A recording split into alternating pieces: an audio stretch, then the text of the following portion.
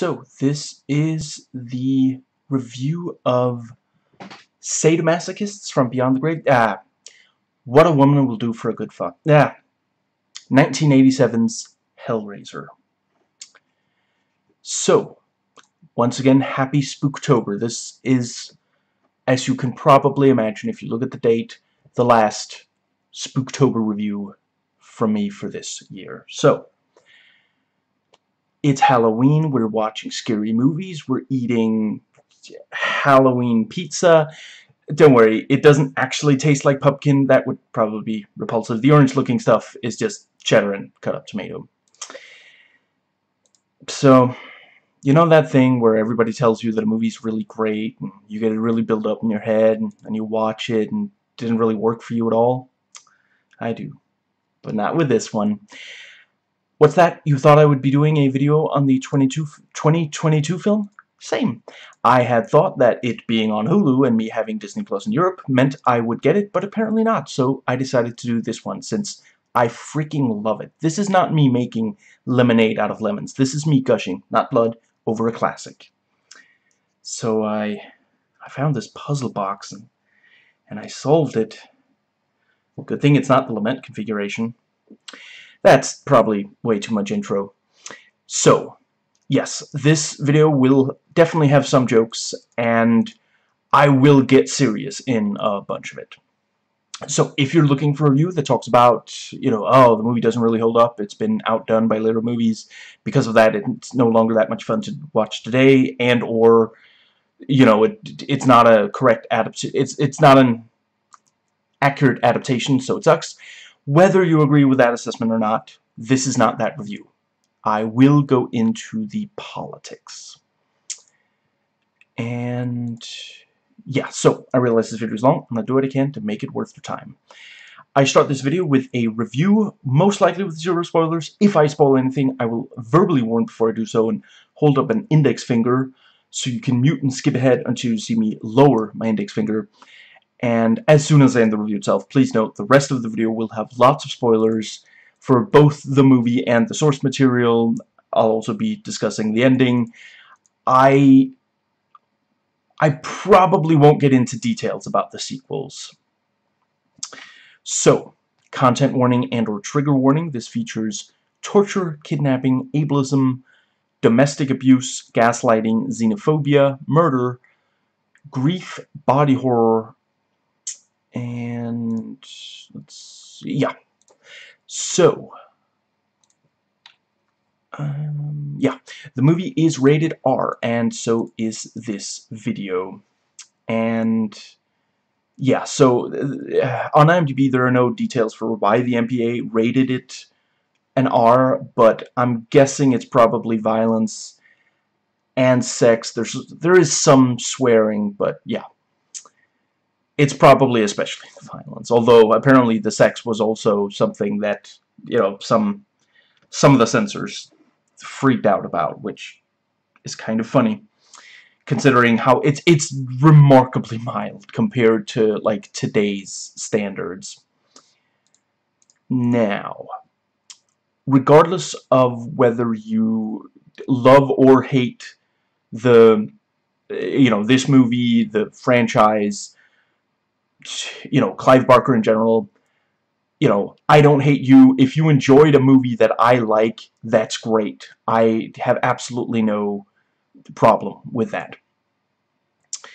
So, that brings us to the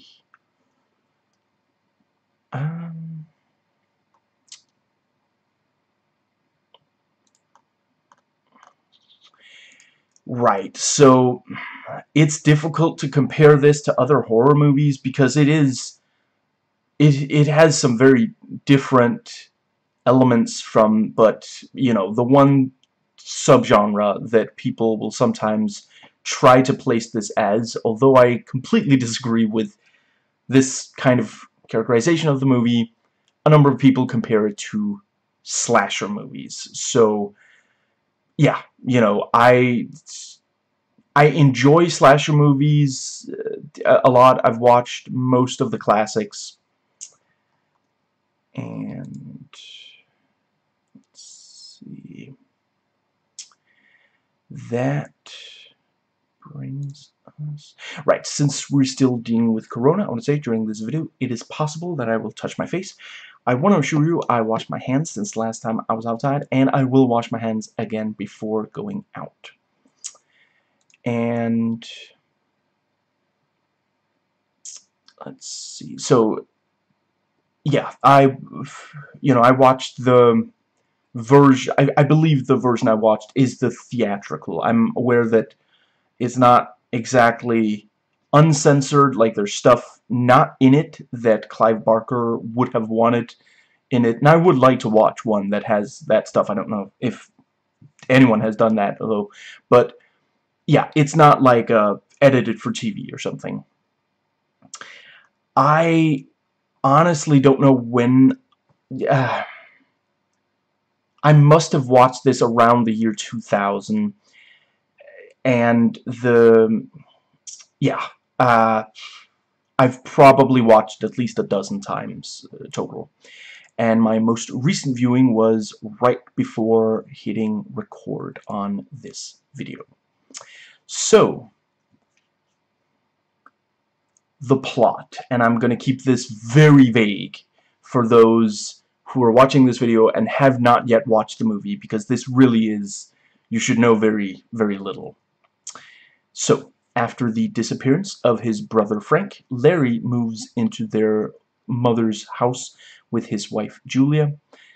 But what happened to Frank, and what is that weird thumping noise in that one room upstairs? Honestly, the first time you watch this, provided no one spoiled it for you, the mystery is incredible. You genuinely do not know what's going on until the movie makes it clear.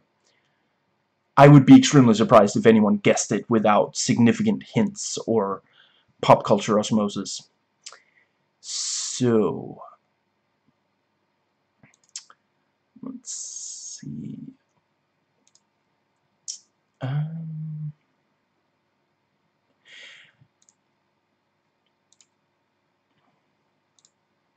Right, that brings us to the writing. So, this, both the script and the short story were written by Clive Barker. And yeah, you know, he has written a couple of other things that have been made into movies, including Dread, let's see, Book of Blood, Candyman, Midnight Meat Train, and Lord of Illusions. Oh, right, and Nightbreed, Rawhead Rex, and he's, you know, he's also written a couple of video games, including Jericho Demonique and Undying. And yeah, you know, Undying, I don't love that game, but there's definitely some really good things to it. And he directed 3 movies, including this one. Other than this, Nightbreed and Lord of Illusions were, yeah. And he also directed a couple of shorts.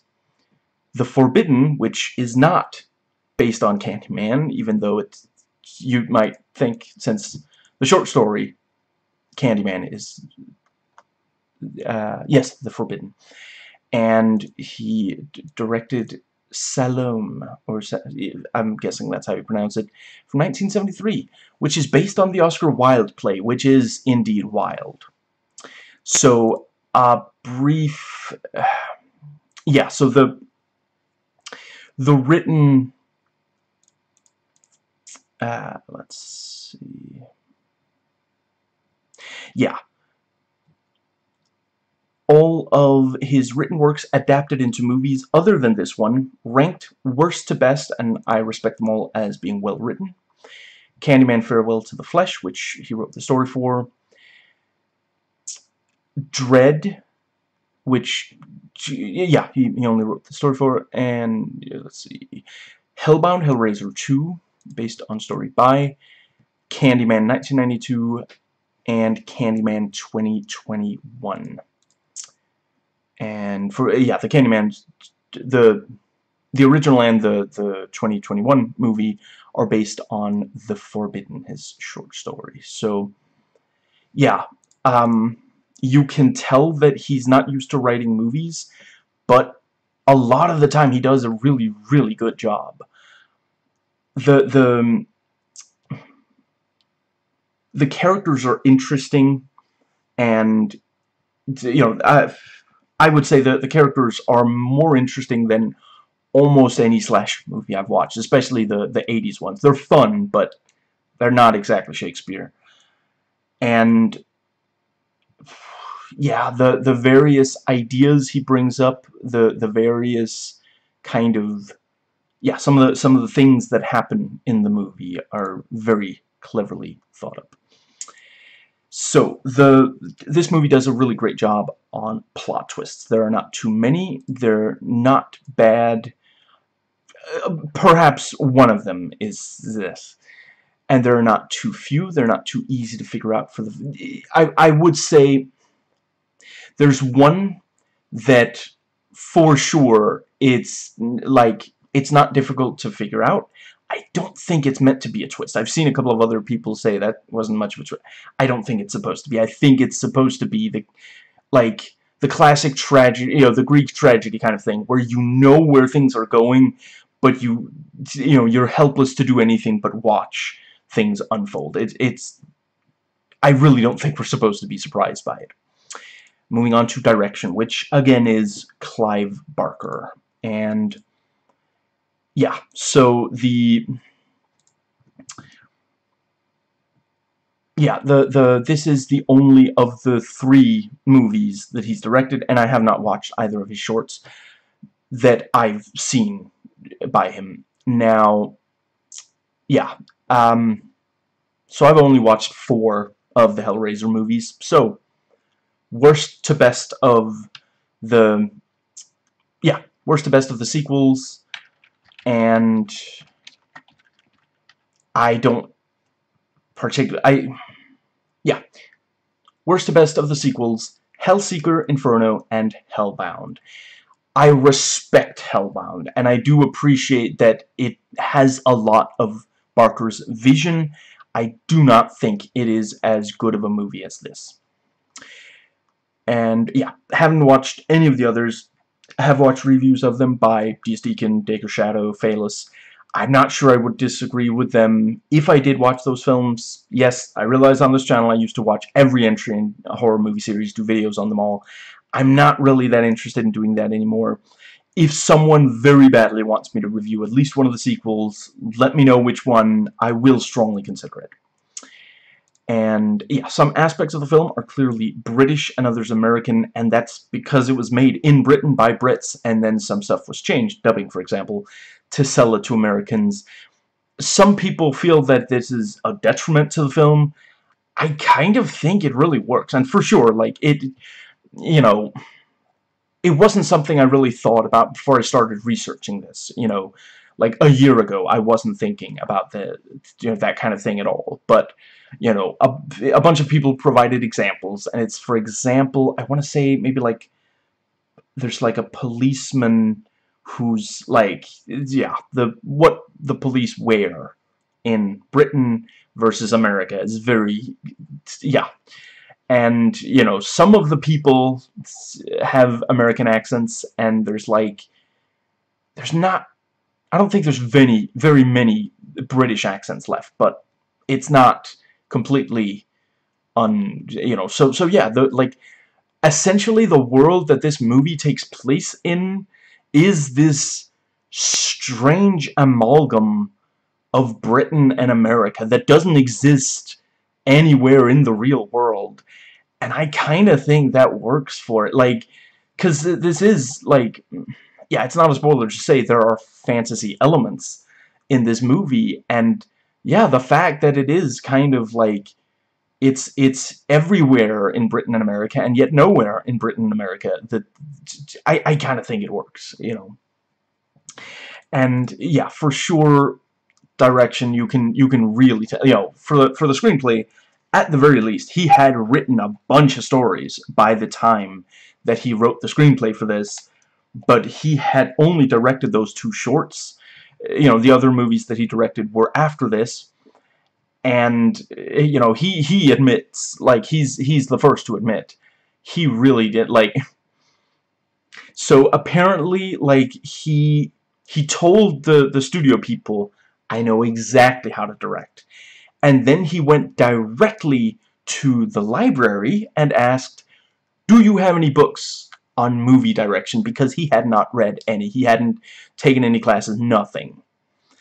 And I've had trouble finding a clear source. Some people's, you know, something that people agree on is that there were 2 books on direction. The library had 2 books on direction. Now, one source says both of them were checked out, so he had to, you know, so he wasn't able to read anything before directing. Others say that one of the 2 were, you know, not at the were lent out, whatever you call it, and so he got the other one and read that one, and you know, but either way, yeah, like, it has this quality that you would not get from a seasoned director, or even just one who's, you know, been through film school, you know. So just even, you know, I've never seen any other movie that quite, like, I saw one person say it has this gonzo quality, and that's absolutely correct. Like, it really, like, he does things that you wouldn't expect to see in a movie. And, you know, obviously, like, since this, you know, like, if you try to watch, if you haven't watched a new horror movie in a while, like, today they go much further, you know. There's kind of an expectation, you know, same as action movies are bigger, you know. Yeah, just, and yeah, like, he does things that you hadn't seen before, and, you know, some of them have been done again since, but it's because this movie showed that it can work. You know, it's that's the thing. If you go to, for example, film school, they're gonna tell you what worked in the past. They're not necessarily, no, I'm not hating on film school. Some extremely talented people have come out of film school. But, you know, the thing with school, the thing with traditional education is they don't always ask you to try new things as much as they tell you this is what has been done and we know it works. And, you know, that's important. There's definitely, I've always said rules, you know, some people say rules are meant to be broken. I like to say rules are meant to be understood, and then you start deciding whether or not to break them. You shouldn't break a rule just because it's a rule, just to break rules, in my opinion. And yeah, like, you know, it's not like he had never watched a movie. He knew, you know, he just hadn't tried making a professional one before. And, you know, it's not like that kind of makes it sound like, oh wow, it must be a train wreck. No, he had a professional crew, you know. But yeah, he talks about at first he did not know what, he couldn't tell the lenses apart, for example.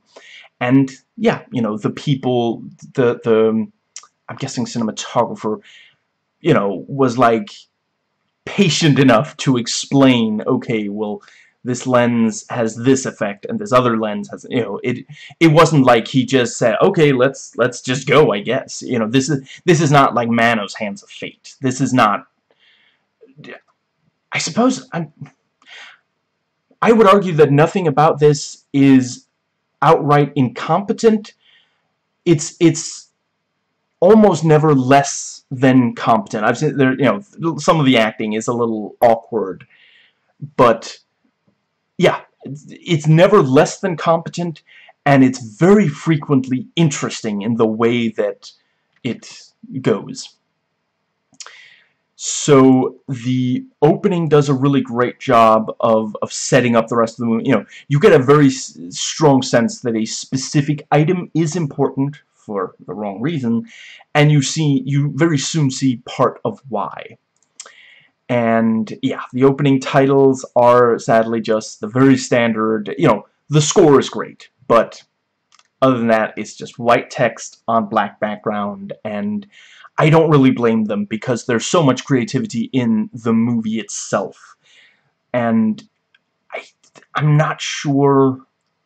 I mean, as far as I understand, like, basically all the money and time was spent on the movie itself. So, yeah, for the credits, they just went with the completely standard way, which wouldn't take very much time and would not cost very much money.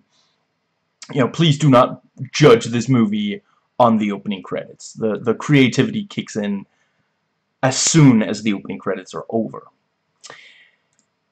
In fact, the very first transition, the very first actual shot of the movie, and the transition to it from the credits, just... I love it. So, I am not going to give away whether the ending is happy or sad, but it fits with what came before, with, you know, there's maybe one or two aspects of the ending that feel a little odd compared to what came before. And I love the ending, except for the parts that I don't quite love. You know, I'm going to get into it in the thoughts sections. There is no Deus Ex Machina, there's no convenient writing, and... So, as an adaptation, first off, I recommend reading or listening through the original work. Solid writing, as the other stuff I've read by Clive Barker, which... You know, the short stories The Forbidden, later turned into Candyman, Dread adapted quite well in the 2008 movie, and the novel Abarat. So, let's see, I think it was right here on YouTube that I found the original. I'm gonna find it really, really quickly, I swear. So that's not the most useful thing.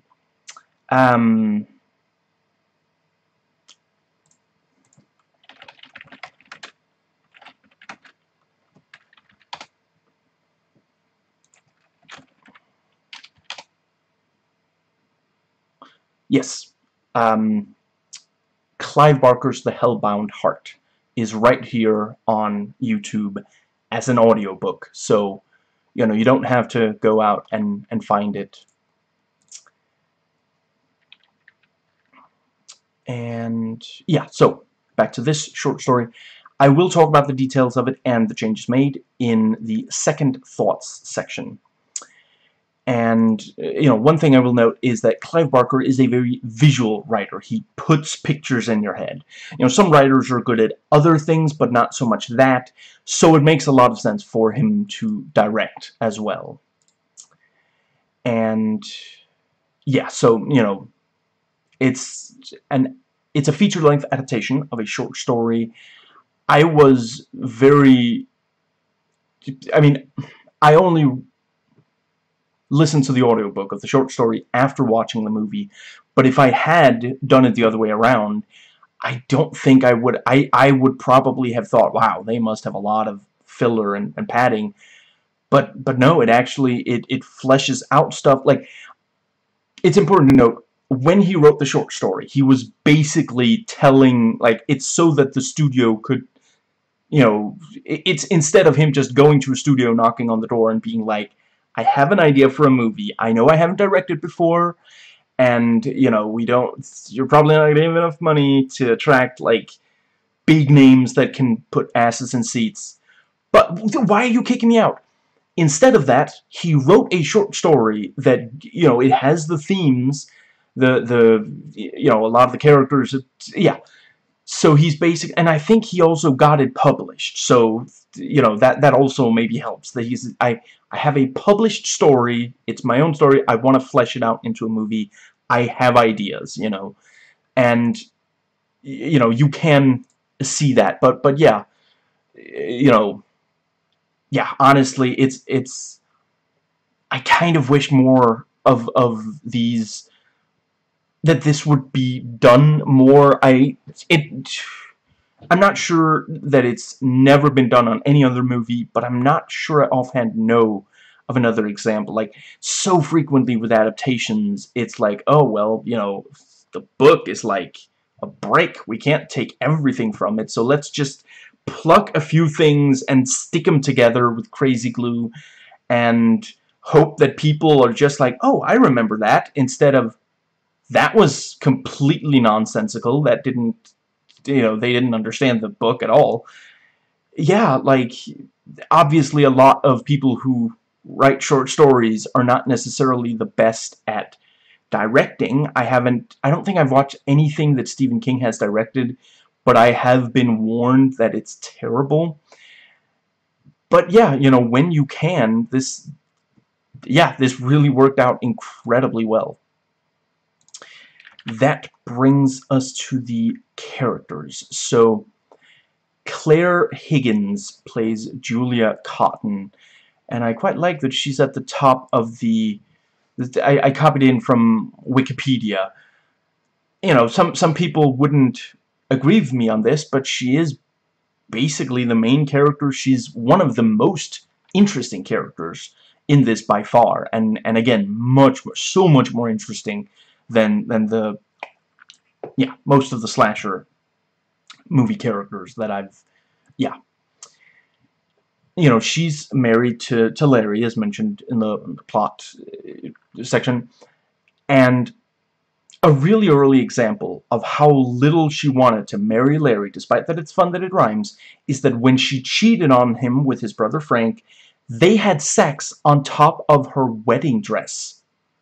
The marriage was indeed doomed before it began, you know, and it was like a few days before the wedding. And Ashley Lawrence, then newcomer, played Kirsty Cotton, the daughter of Larry, but not Julia. And Andrew Robinson portrays Larry Cotton, and let's see,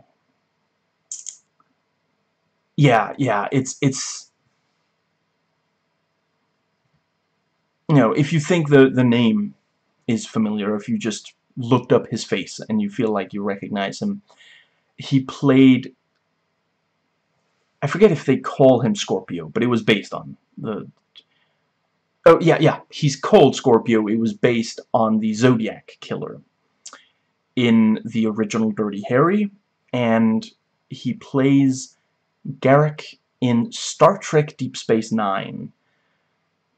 And I have to admit, it's been a very long time since I watched Dirty Harry, but I remember him being excellent in that.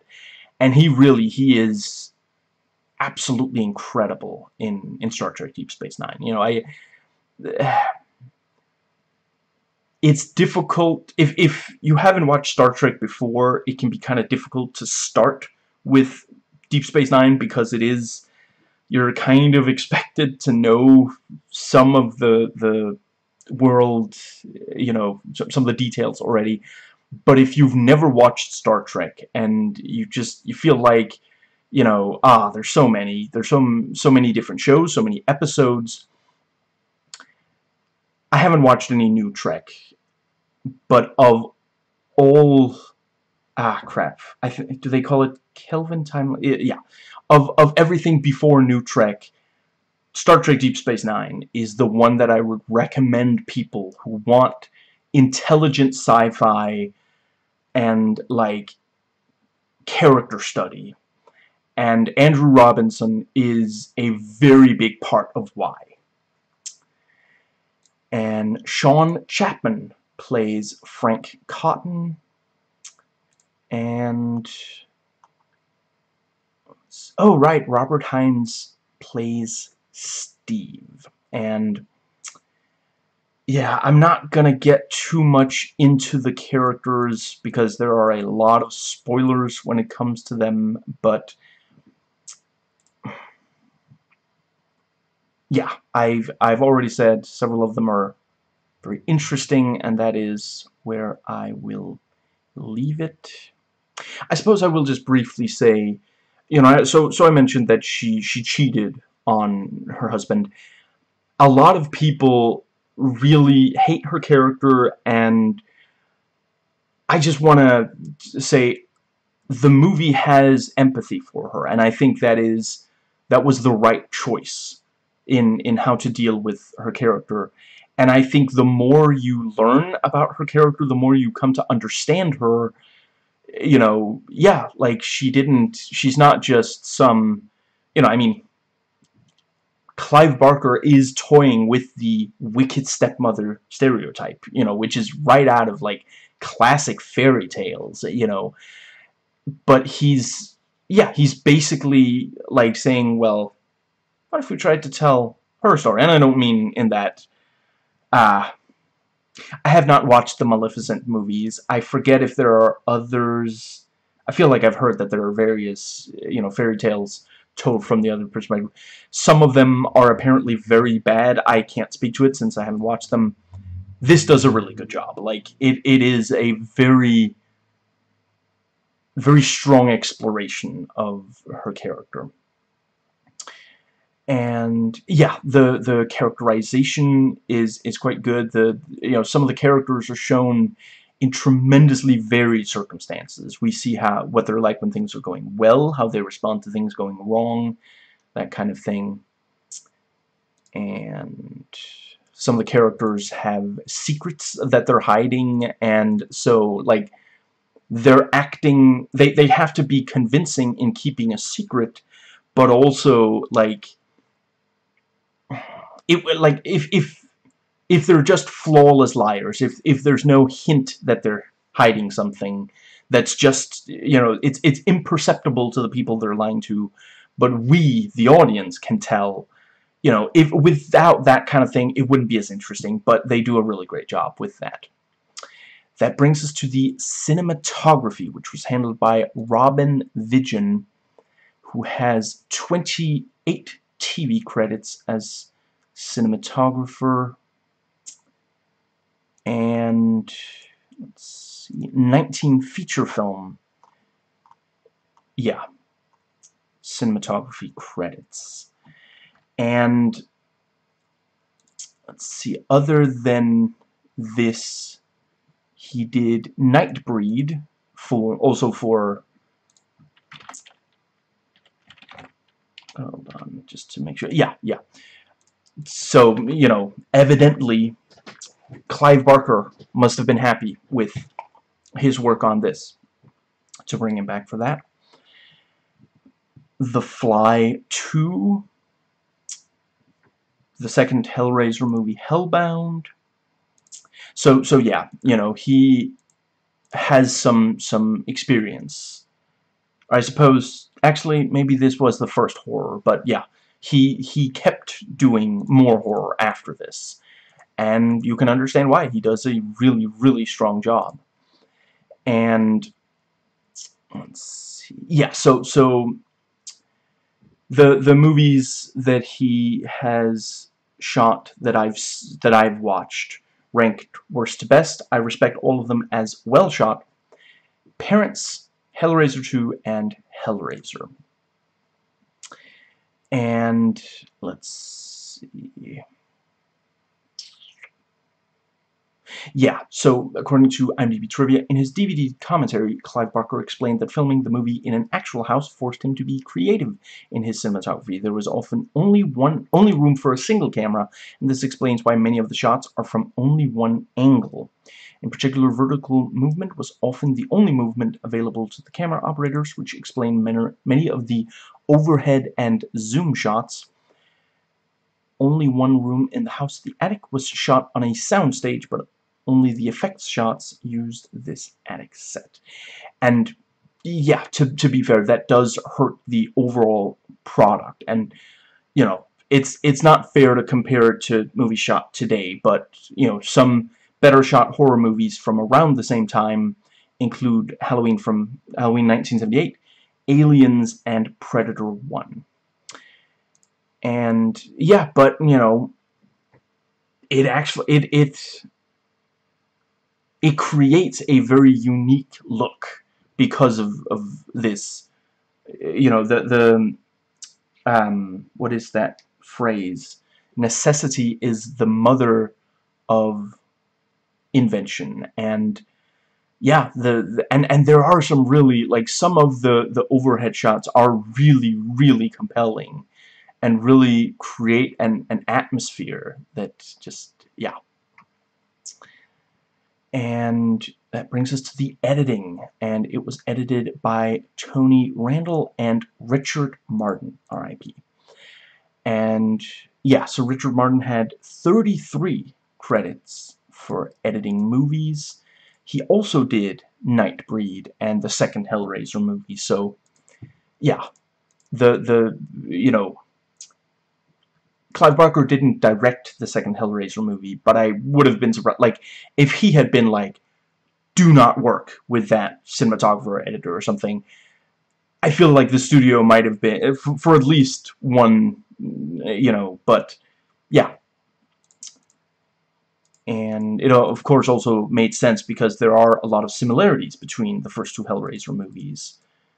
You know, the overall vision is fairly, yeah, you know, the way that some of the central elements of this franchise are looked at really changed with the third movie and onwards, but the first two, you know, yeah, you can tell that the people who made the first two agreed with each other on what this world is like.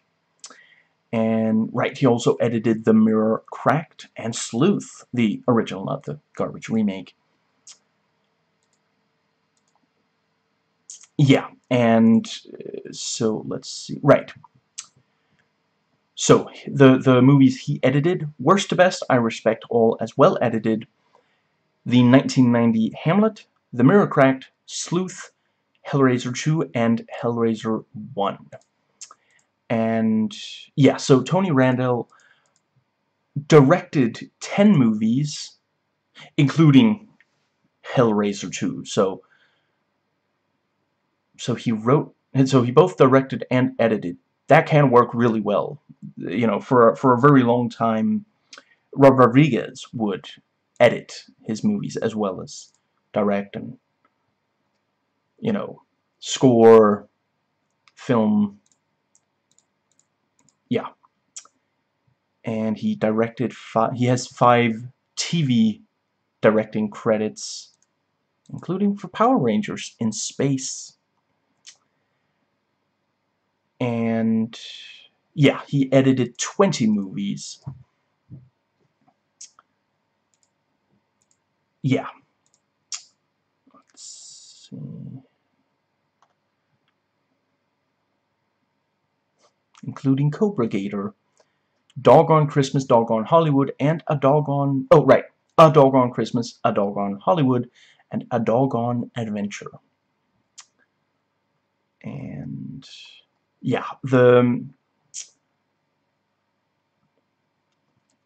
I really, you know, the editing is really great, and this might be the oldest, you know, filmed product that I know of that employs Nolan's smooth editing between past and present, as also seen in the excellent movie Martha, Marcy, May, Marlene.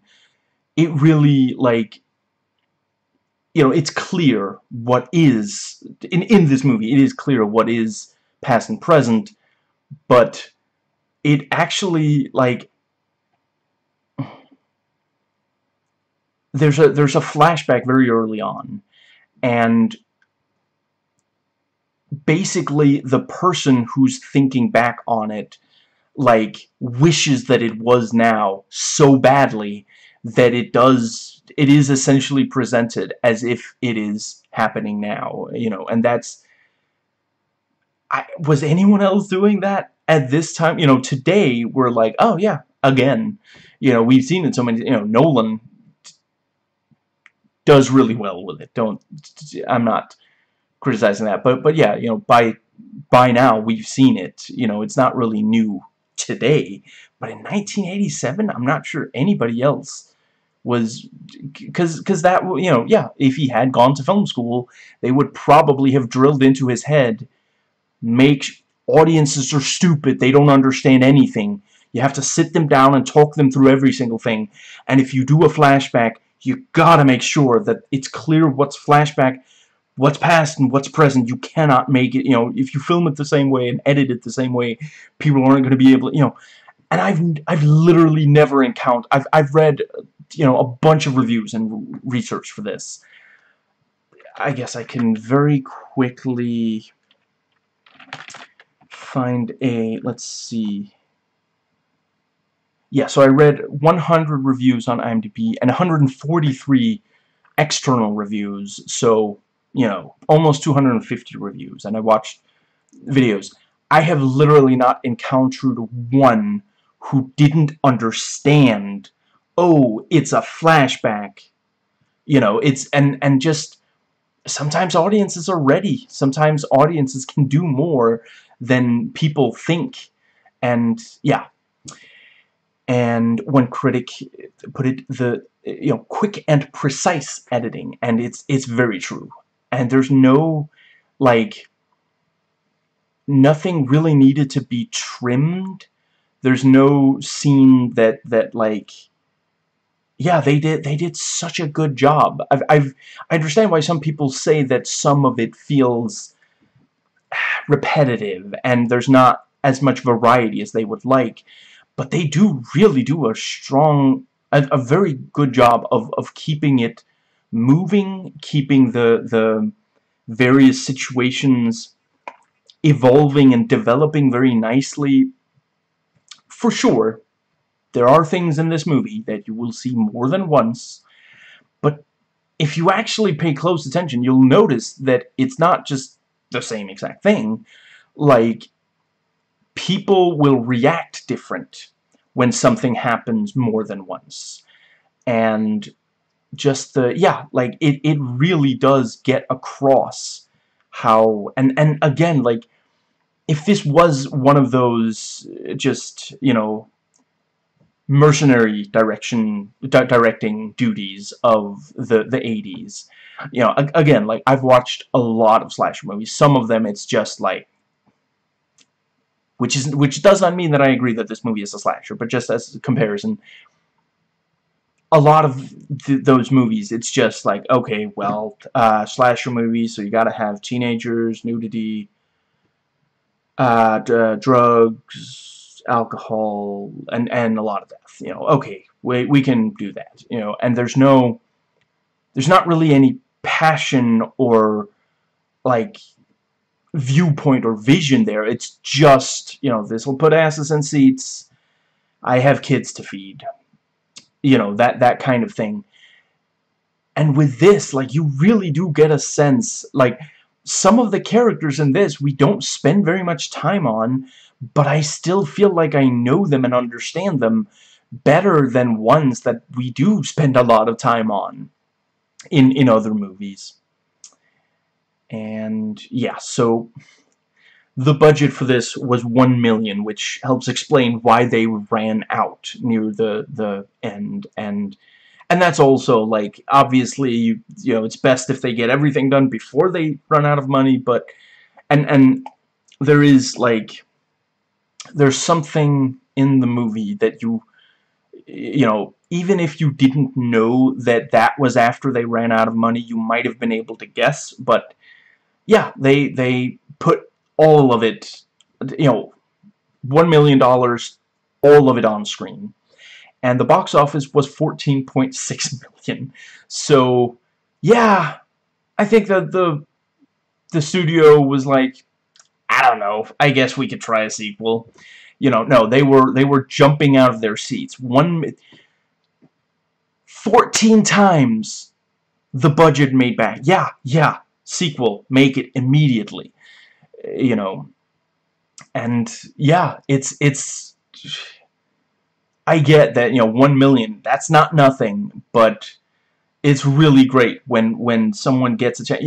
I mentioned, overall I would definitely say the 1978 movie Halloween is better than this, but it does help a lot that was not John Carpenter's first rodeo. He had made a bunch of shorts.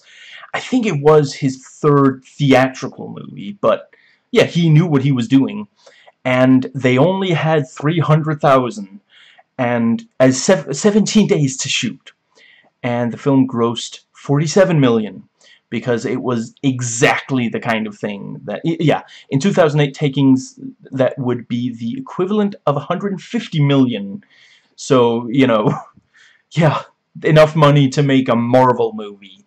Yeah, yeah, it's one of the most successful independent films of all time, you know.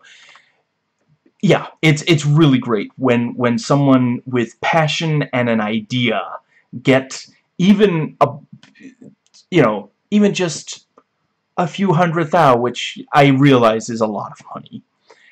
Yeah, that can really lead to incredible results. And let's see,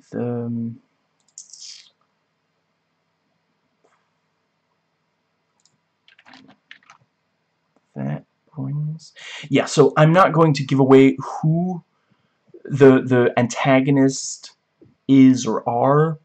I will just say incredible, very extremely memorable, and you know, by the end of this movie you might just hope to see them return. And I'm not going to give away, in at least not in this part of the, maybe in the thoughts I will talk about if they return, but yeah. And the relationship with the protagonist is also quite compelling. So this was scored by Christopher Young, who has 99 credits to his name, including one from this year and one that is listed as post-production. And he has done other horror, including the 2019 Pet Sematary, Deliver Us from Evil, Sinister, Drag Me to Hell, the Uninvited, the remake of Uninvited Untraceable, Grudge 2, I think it's the American one, The Exorcism of Emily Rose.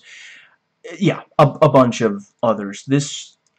Was this the first horror movie? Oh wait, yeah, he also scored Freddy's Revenge, Nightmare on Elm Street 2, which is also excellent and also has a very strong score from what I recall. I have to admit, I guess it's been like a year or maybe more since I last watched it, but yeah, I remember this being really good. And he also scored the second Hellraiser, so yeah. And yeah, it's haunting, operatic, with a definite religious tint to it. If Hellraiser was a religion and not a movie franchise, it would use some of this score for its rituals. And I love when they do that. I really think that is a... I get it.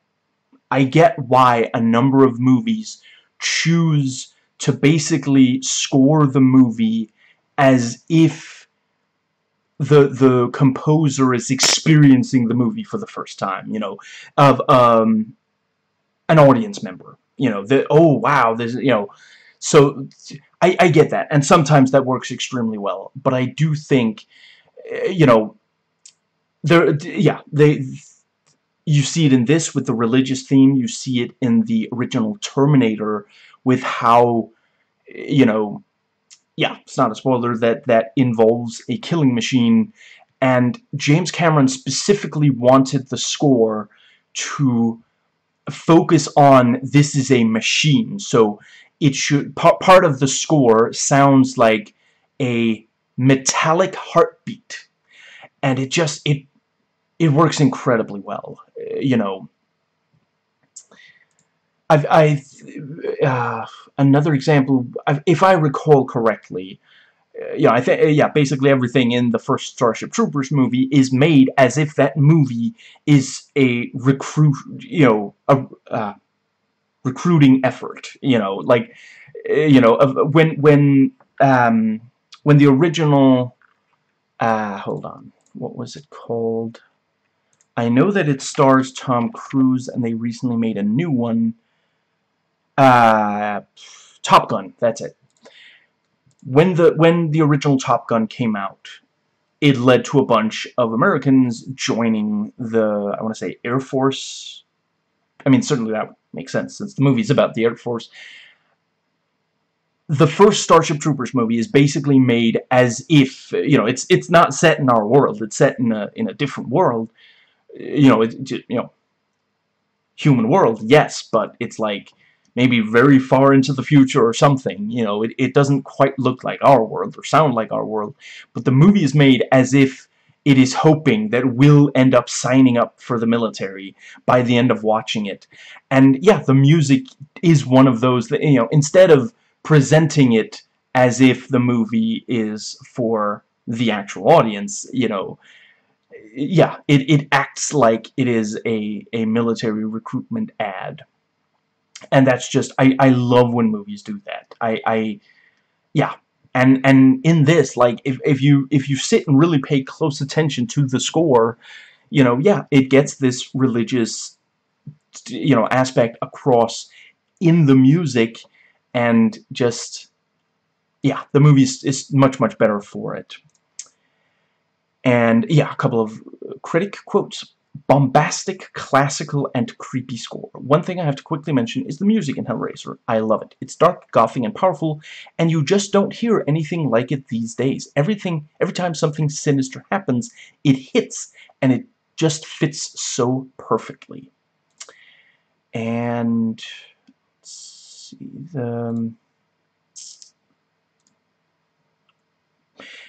right, so yeah, so a couple of, going into the pacing, a couple of critic quotes before I, yeah. Takes too long to get going. By the time it did, I was zoned out. Too long, and the middle is too slow and samey. Now, yeah, I completely disagree with those, but I acknowledge that is a lot. You know, a lot of people feel that way about it, especially if they watched it more recently. You know, in 1987, no one knew what hit. Well, I'll get into it. You know, some people maybe, you know, really vibed with it and were like, wow, that's exactly what I, you know, but a lot, you know, the mainstream didn't know what hit them at all. And yeah, you know, part of the thing with the pacing is, this is, you know, first time feature director, which is, you know, I mean, I'm just glad he didn't go the Robert Rodriguez route and just stitch together a bunch of short films. It's kind of amazing that El Mariachi isn't way more of a mess, considering it's stitched together from a bunch of short films. But yeah, you know, he talks about on the commentary track, he didn't know how to direct an entire movie, but he knew how to direct shorts. So if he directed enough shorts, and, you know, there is an overarching plot, but yeah, it's a series of shorts. But yeah, the you know, yeah, it's a I think he had written novels by the time he did this. He wasn't only writing shorts, which, you know, it's not that one is necessarily easier than the other. It's that if you always do short stories and then you have to do something that's longer, you know, you know, how are you gonna do that? But no, for this, it really is, yeah, you can tell that he didn't have a lot of experience with it. I think people today expect movies to move what I would call too fast, and there is this expectation that the story will go through a lot of changes over the course of it. Some people disliked that this movie didn't do that. I thought it was justified by the story and themes, but, you know, your mileage may vary. I do think this is one, you know, again, like, if you just sit down and watch an 80s horror movie and you don't know that there's gonna be, like, a lot there, you know, it was the same thing when I saw a lot of, you know, last week I reviewed Videodrome, also one of my favorite horror movies, and for both of these movies, you know, you read a bunch of reviews of people who just, you know, they were just like, I don't know, I have 90 minutes to kill, I hear good things about this one, ooh, I like 80s horror movies, and then they put it on, and they're like, that wasn't what I expected at all. And, yeah, You know, cause yeah, you know, if you just grab a random 80s horror movie, you know, yeah, maybe you end up with a Friday the 13th or Nightmare on Elm Street, which are fun but not particularly substantial, you know. And I say that I enjoy every Friday the 13th movie, yes, even the remake, and ultimately I would say the only bad Nightmare on Elm Street movies are the remake and the 6th movie, Freddy's Dead, I think it's called. Other than that, you know, now whether I prefer, you know, the two that Wes Craven directed, or whether I prefer 2, 3, 4, that kind of, you know, I keep going back and forth. I can't give it to, but yeah, I enjoy those, but there's nowhere, and I would say the 7th one does have a bit more, you know, the meta aspect allows it to get into a little more weighty subjects. But yeah, you know, this and Videodrome are just, you know, the mainstream did not expect it at all. And, you know, Videodrome lost a bunch of money because it wasn't just what the mainstream didn't expect, it was also something the mainstream didn't really want, didn't really enjoy. This was a movie that the mainstream did really get into, you know, but yeah, if you sit down and watch it for the first time today, and you don't know to expect there to be more there, like, the first time I watched this, I was a teenager, there was a lot I didn't understand about the movie, but I could see, wow, there's really something here, you know, it's making me feel things, it's not just a bunch of, you know, blood and guts, which, you know, yeah, I was a teenager in the 90s, so 80s and 90s horror movies were what I tended to watch, and a lot of them, it is just, you know, I mean, I get it. It's like with, you know, when movies could be more direct about sex, they had a lot of sex in them because people had repressed that part for so long. And yeah, when people started being able to get, you know, a lot of violence and blood and gore in movies, again, so repressed for so long, yeah, people really wanted that. And yeah, the movie is an hour and 26.5 minutes long without end credits, and there's nothing at the end of the end credits. The music is good during the end credits, so, you know, but yeah, even if you sit and stay through the end credits, it's 90 minutes, you know, that's it. And just, it's amazing how much, like, the movie makes me feel so many extreme and different emotions. Like, I've watched 3-hour movies that are well respected that don't make me feel things as strongly as this does. Now, that brings us, so yeah, I would say the best element of this movie is probably the mix of the appealing and disgusting, which is something Barker himself says is part of what he wanted to do in the DVD behind-the-scenes interview. And the worst aspect is probably some of the behavior by characters is odd to the point where it distracts. And yeah, you know, when I read other negative reviews, you know, I already mentioned some people thought it was boring, other people thought it goes too far. I respectfully disagree. I acknowledge that it definitely goes very far, and it was not what people expected at the time, but it does not go too far, in my opinion. But I acknowledge it gets close. I feel like it goes right up against the line of crossing into just bad taste and just repulsive and just, it goes right up against the line, it maybe teases that it's going to cross the line, and then it pulls back.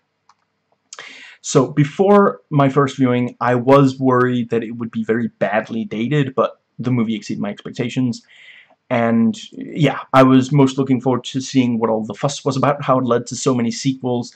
You know, like I said, it was, when I first watched it, it was in the, I'm guessing, early 2000s, and, you know, by the time that I first watched it, let's see, yeah, there were like 5, 6 movies total. So it was like, okay, there's a lot of, I've watched amazing movies from the 80s that don't have sequels, or at least not very many, so yeah. The trailer does not, I would argue it does give at least a little bit too much away, but not very much. I'm very impressed by it. I think they did a really strong, like, if you've, I would maybe still not recommend you watch it if you haven't already watched the movie, but if you have watched the movie, watch it and think of how, like, it really keeps it just vague enough that just, yeah. And I don't think they could really have gotten audience interest without spoiling anything. And, I would definitely say, in some ways, the trailer, if you really like the trailer, you'll like the movie. Although some of the things that the trailer, yeah, there are things that appear in the trailer that you might not think you might not love the handling of them in the movie. Arguably, the cover and poster give away too much, but I don't think, I'm not sure I can think of any visual for this movie, for this story, that doesn't give too much away. I really don't know that. I guess maybe like, one of the first things you see is this guy surrounded by candles, and, there's this almost ritualistic feel to it. But I mean, if you just have that image,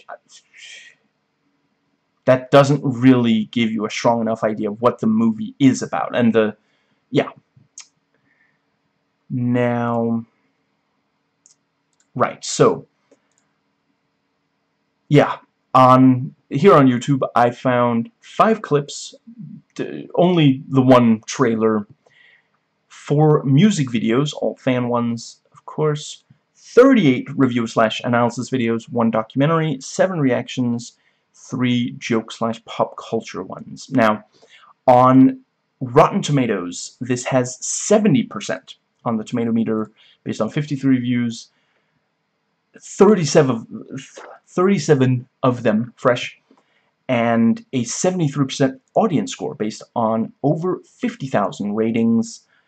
Now, the average critic rating was 6.50 out of 10, and 3.8 out of 5 for the audiences. And yeah, so the movie is fresh. And the consensus is elevated by writer-director Clive Barker's fiendishly unique vision.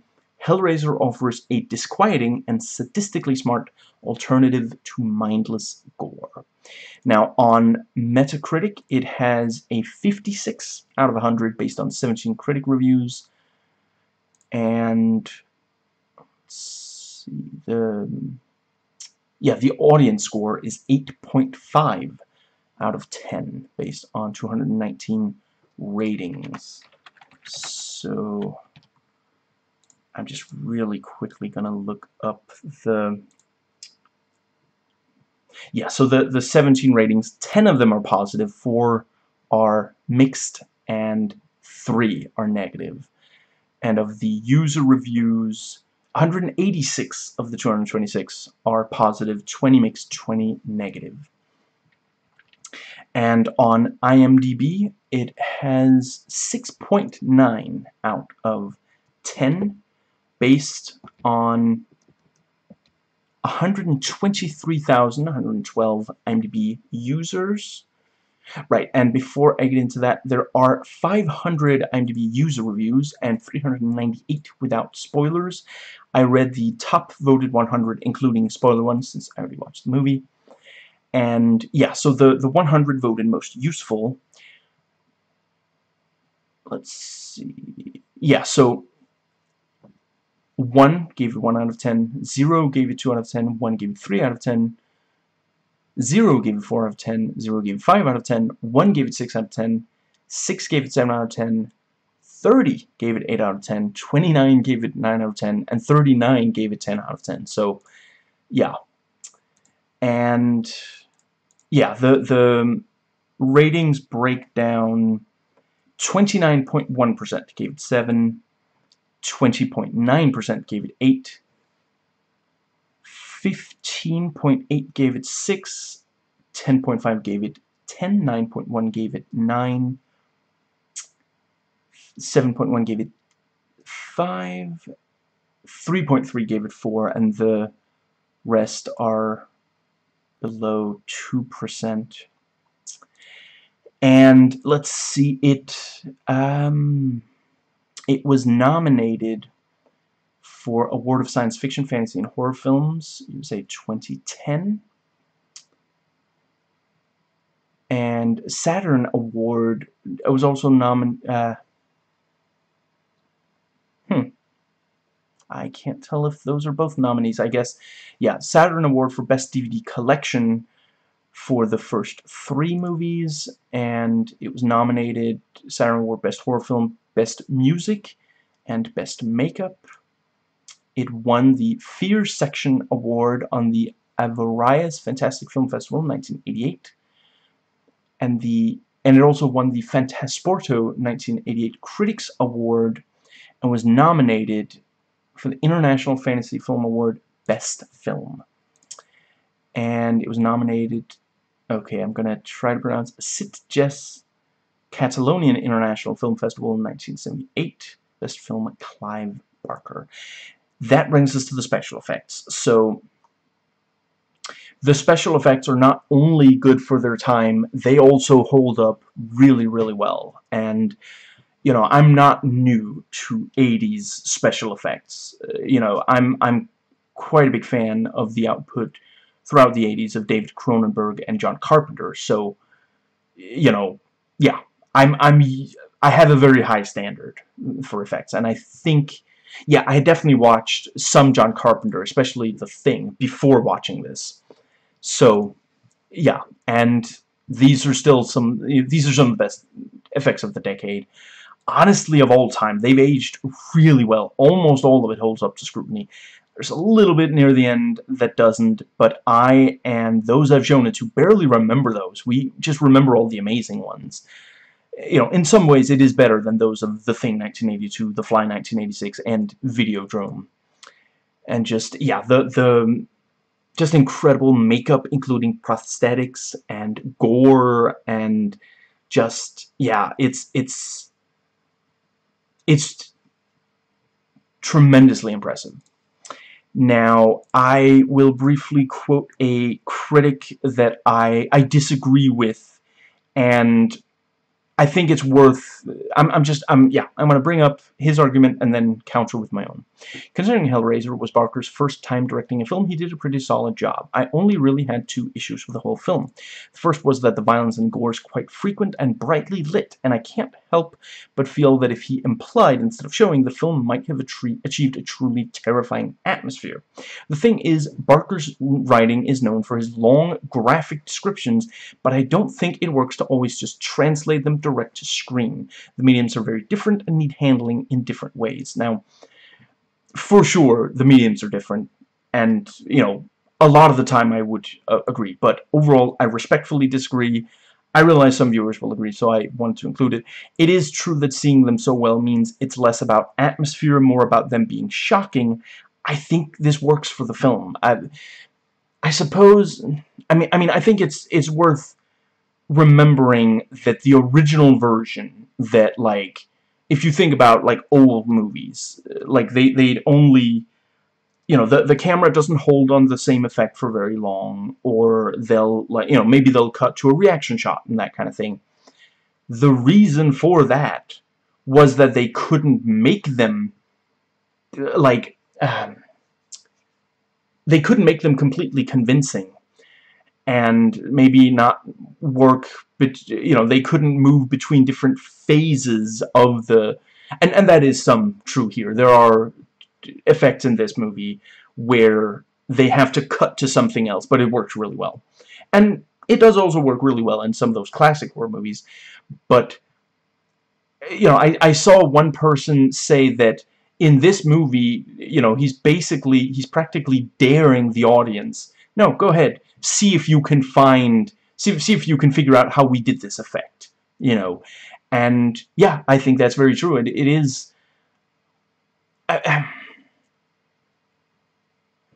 the thing is that when this movie shows something, and it's brightly lit and you can get a really good close look at something, it's because it is that way for the characters who are experiencing it.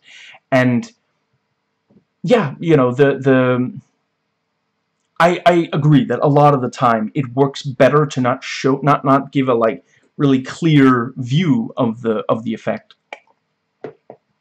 But yeah, what's the word?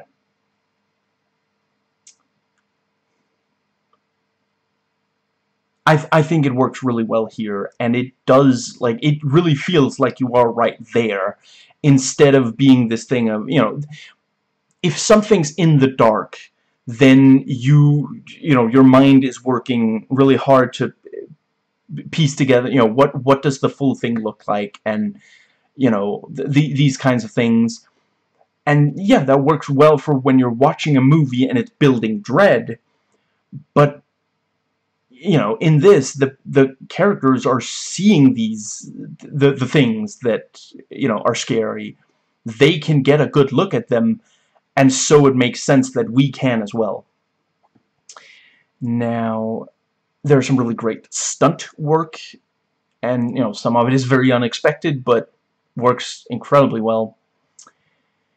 And, let's see... yeah, I'm not gonna get into exactly the details, but I will say, I agree that there is a lot of violence and gore in this movie. I don't think it's too much, and the sexual material also, some of it also goes far, but I don't think it's excessive.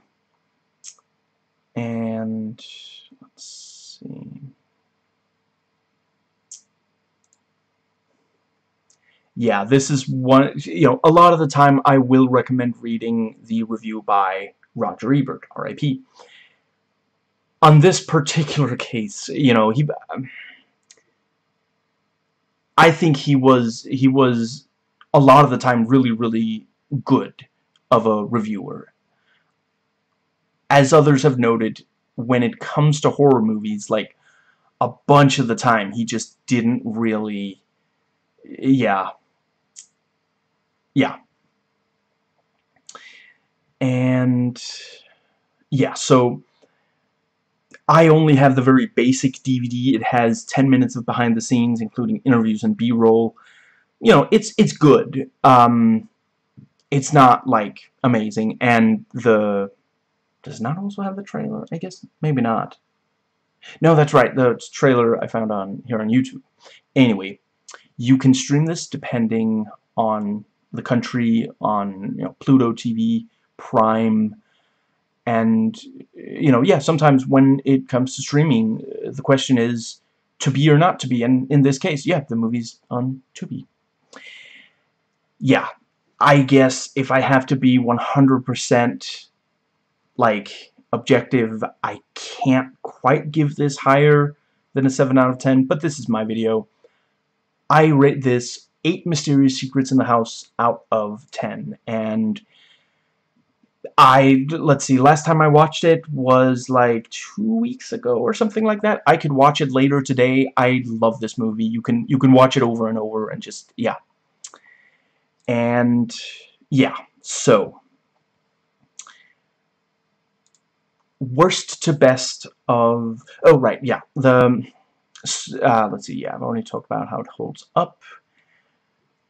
I think it is a movie that in some ways has actually become more relevant. I think Clive Barker understood something that a lot of people weren't quite ready to admit, psychologically, and because of that, the movie's actually more relevant. I maybe not as much today, but it has, like, the ideas in it started to become more mainstream after it came out.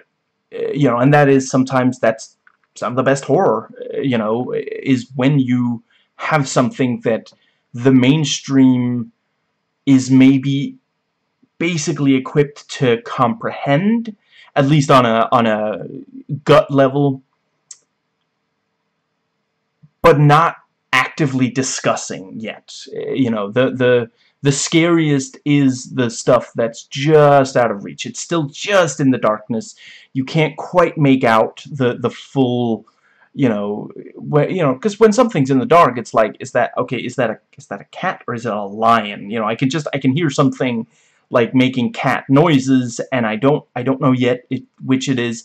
And you know, once it runs out and it's just a cat, it's like, oh, okay, I guess we don't need to make entire feature-length movies about if it's just a cat. But as long as it's still just, you know, possibly a lion, that's the sweet spot. So, worst to best, all I've seen of the Hellraiser series: Hellseeker, Inferno, Hellbound, and 1987 original. So that is it for the review itself. So from now on, there be spoilers. And yeah, the rest of the video is not a review. It's a series of, well, thoughts. Some of it is analysis, some is MST3K riff tracks and other jokes. And yeah, the time codes for all the sections are in the description box. So I'm starting with thoughts that I had while watching in chronological order. You can think of it as a running commentary, live tweeting of the like, and the section after that is thoughts that I had before watching. So, gonna note the time code, and then we dive into notes taken while watching. So, I'm not the first to point it out, but it really is great that there is this church bell playing before Frank solves the puzzle, fitting with the religious theme for the Cenobites. And his skin pierced by hooks in close-up does sadly look a lot like latex, which is what it almost definitely was. One of the only effects to not quite hold up. And we see they didn't just kill Frank, which again, you know, I mean, the 1980s, if you want to see someone be killed on camera, you know, I mean, not snuff film, but someone fake killed in a movie, yeah, you know, like, I mean, just like, you know, get a bunch of random horror movies, you know, stick your hand and pick one at random. It almost definitely has at least one person, you know, dying in some way, you know, very often on screen. So, you know, if that was all we got here, it would be like, seen that before. But no. They didn't just kill him, they pulled him apart with hooks, carefully hanged up his organs on rotating pillars, and then assemble his face, which is now detached from the skull, like some sort of perverse puzzle. And even before you see Larry and Julia, you get a sense they're not that happy of a couple. You know, you hear them speaking through the door, and, you know, he's struggling to find the key, and, yeah. And Julia's sad when Larry mentions that Frank is probably in jail. What she wants to do, the things that she wants to do with him, she's not going to get to do, even on a conjugal visit, which obviously she could not get because they're not married. And she's even sadder when Larry mentions that Kirsty is going to come by. So, yeah, very, very clear this is not the, yeah, not a happy marriage. Clive Barker didn't have to make the kitchen disgusting. Maggots, cockroaches, discarded cigarette butts. That required time and effort, and I'm glad he and the crew put it in. And that was something that, like, the first time I watched it, I didn't even really think about. But yeah, that's like, it gets to you, and it's like, ugh, that's disgusting, you know. And it is like this thing of just, there are so many horror movies where, you know, I'm not saying every horror movie should be disgusting. Some of them do a great job at being scary without necessarily being outright disgusting. But this one really manages to disgust you. And I get it. Some people are going to be like, yeah, of course, maggots and cockroaches, that's disgusting. But it is just this thing of, and like, within, let's see. So, yeah, you see the maggots and that stuff. Yeah, so you have, you know, Frank, you know, I'm not sure if he's naked, but he's definitely bare-chested and sweaty and surrounded by candles. Some people are into that, you know. And then you have the really gross body horror, and then this disgusting, you know, the maggots and cockroaches, and not long after, you have the flashback to sex, which is also intercut, you know, the grunting, and the you know, the hand gets closer and closer to the nail that just, you know, it doesn't just like cut, it tears through the flesh, and he's bleeding like crazy, you know. So it's constantly this thing of the disgusting and the you know, beautiful or sensual. Some people maybe find too much of the early dialogue to be nothing but exposition. I personally think they do a good job of fitting it all in, making it natural. Based on the early scenes, I would have to say that the single least believable thing in this film is definitely that they actually at some point managed to move that goddamn mattress. Frank gradually reforming is just amazing looking, and we see the rats freaking out. Nothing good happens for rats to freak out like that. And, you know, apparently part of what they did was melt wax, and then I'm not sure if they filmed it backwards or play it backwards, you know. That's how the heart and brain reform. And that's, yeah, you know, I've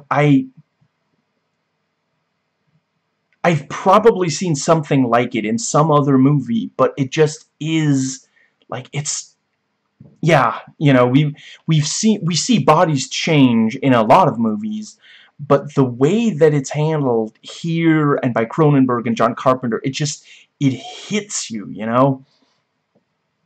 And I appreciate it starts with just liquid pumping through the floorboards. In part, it makes it extra gross, but also just, you know, before you have form, you have liquid. You know, there's not form just without anything. Yeah. Steve takes his cigarette into his mouth and then back out without using his hands. A very clear oral reference to Kirsty, even though her father, stepmother, and their friends are right there. I have never seen someone drink that much and still be that thirsty. And both of the times that Julia meets Frank, you know, first when he's human in the rain, and later when he's starting to regenerate in what the short story and I will refer to as the damp room, he asks her for things before telling her who he is. You know, it's just that little thing of like, cause like, obviously, you know, she's horrified when she finds that the man she loved has been reduced to this. But imagine, like, a stranger comes to your door and starts asking to come in, or just this, you know, human-shaped gelatinous blob of, like, unfinished, like, you know, like, we, the audience, know what happened to him, know why he looks like that, but if you just look at him, yeah, I mean, it looks like someone just, you know, tore all the skin from, you know, it's horrifying.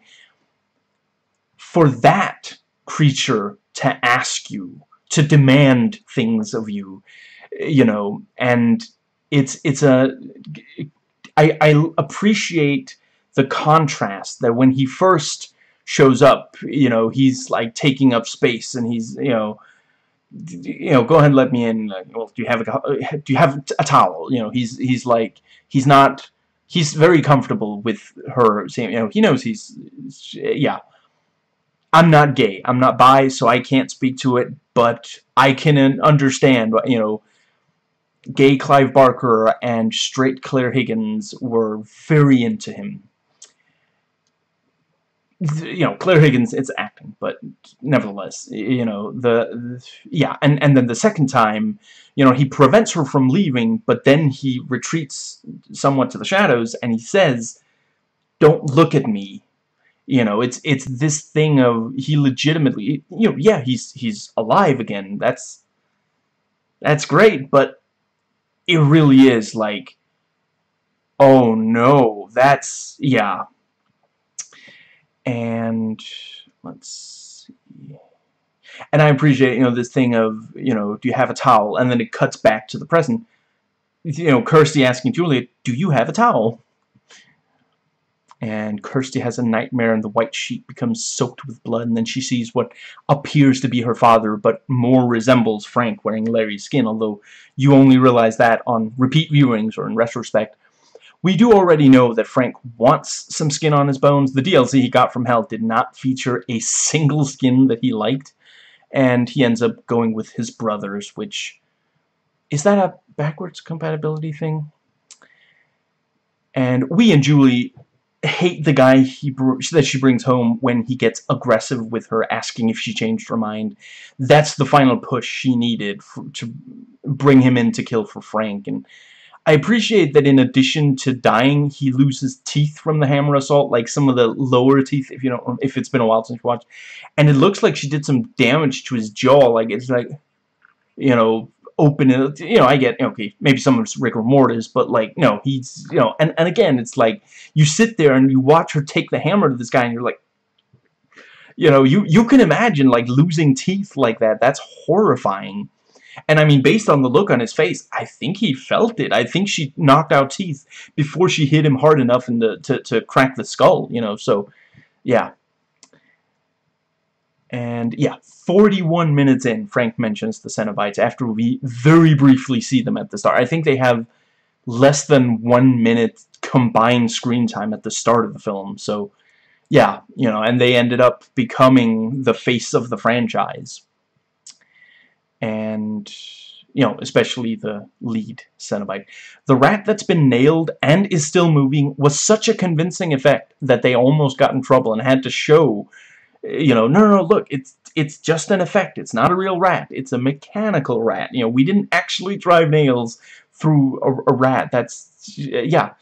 And it really is, like, it looks, the movement that it makes looks like a rat that's trying to get out of the situation that, yeah.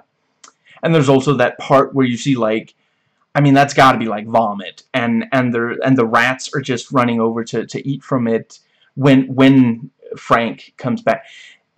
See, that's does that mean Frank vomited after coming back? I mean, I could understand. That probably is yeah, because it wasn't there when she was there earlier, and Larry came in bleeding all over the place. Should they maybe have had a line about, like, what's the word? Hemophiliac, I think. So, or, wait. Because there is, like, a... nope, that is not it. Yeah, so some people bleed more than others. Yeah. I'm not sure I can put my finger on why, but the skinless Frank is somehow nastier looking when he's wearing a shirt or a suit. The blood and other fluids soaking through the material. It's like some perverse game of pretend, It's just, yeah. And it is, like, I think that it was the right call. I think if the entire movie just had him naked, like he is at the start, I think we'd eventually get used to it. But it is also, like, it kind of makes us think, does he not yet completely realize? Maybe he's gotten used to it. Like, he's had to live skinless for days now. Maybe he doesn't realize how horrifying he looks, and that's just kind of, yeah. Let's see. Yeah, and, Kirsty working at the pet shop, kind of overwhelmed with several different people asking for things, and, she follows the, what do they call that, the unhoused individual, and he goes up and he starts apparently eating something, and she's like, what are you eating? Crickets. And as she goes to Julia before seeing Skinless Frank, Kirsty is shocked at the noise of the door slamming shut behind her. There's a bit of a theme in this movie with doors closing behind people. The door also slides shut behind Julia the first time she goes into the damp room before Larry bled all over the floor. And, being locked in against the real Kirsty in hospital damp room when Julia or Frank are about to kill someone. You've grown. You're beautiful. just when you thought Frank couldn't get any more disgusting, he's also into incest. I mean, what can I say? He's a family man, wearing his brother's skin, boning his brother's wife, and soon his brother's daughter. And it's actually super creepy that apparently, like... Wait, did Julia hear that? I guess maybe she didn't hear that. But the way that Frank is talking as Larry later, does she maybe just think that's... What I'm trying to figure out if she's put... She doesn't appear to be put off by it, but I guess maybe she doesn't know. Julia doesn't know about the incest. Some things have to be endured. That's what makes the pleasure so sweet. Now, some people say that Frank is stupid. He shouldn't reveal to Kirsty how important the box is to him. Think about it. He's been in hell. It's not clear exactly how long, but certainly long enough that the food in the kitchen became filled with maggots. Like, as gross as Frank is, I sincerely doubt that he would not throw out food that he saw was full of maggots. So that must have happened afterwards. And the box and the Cenobites could put him back in hell indefinitely. Of course he's not going to be able to play it cool. So, yeah, in this first movie, every time someone solves the box, it is a trial and error process. It's not easy like in some of the sequels. I love the amount of detail on the teeth and eyes of the creature in the hallway.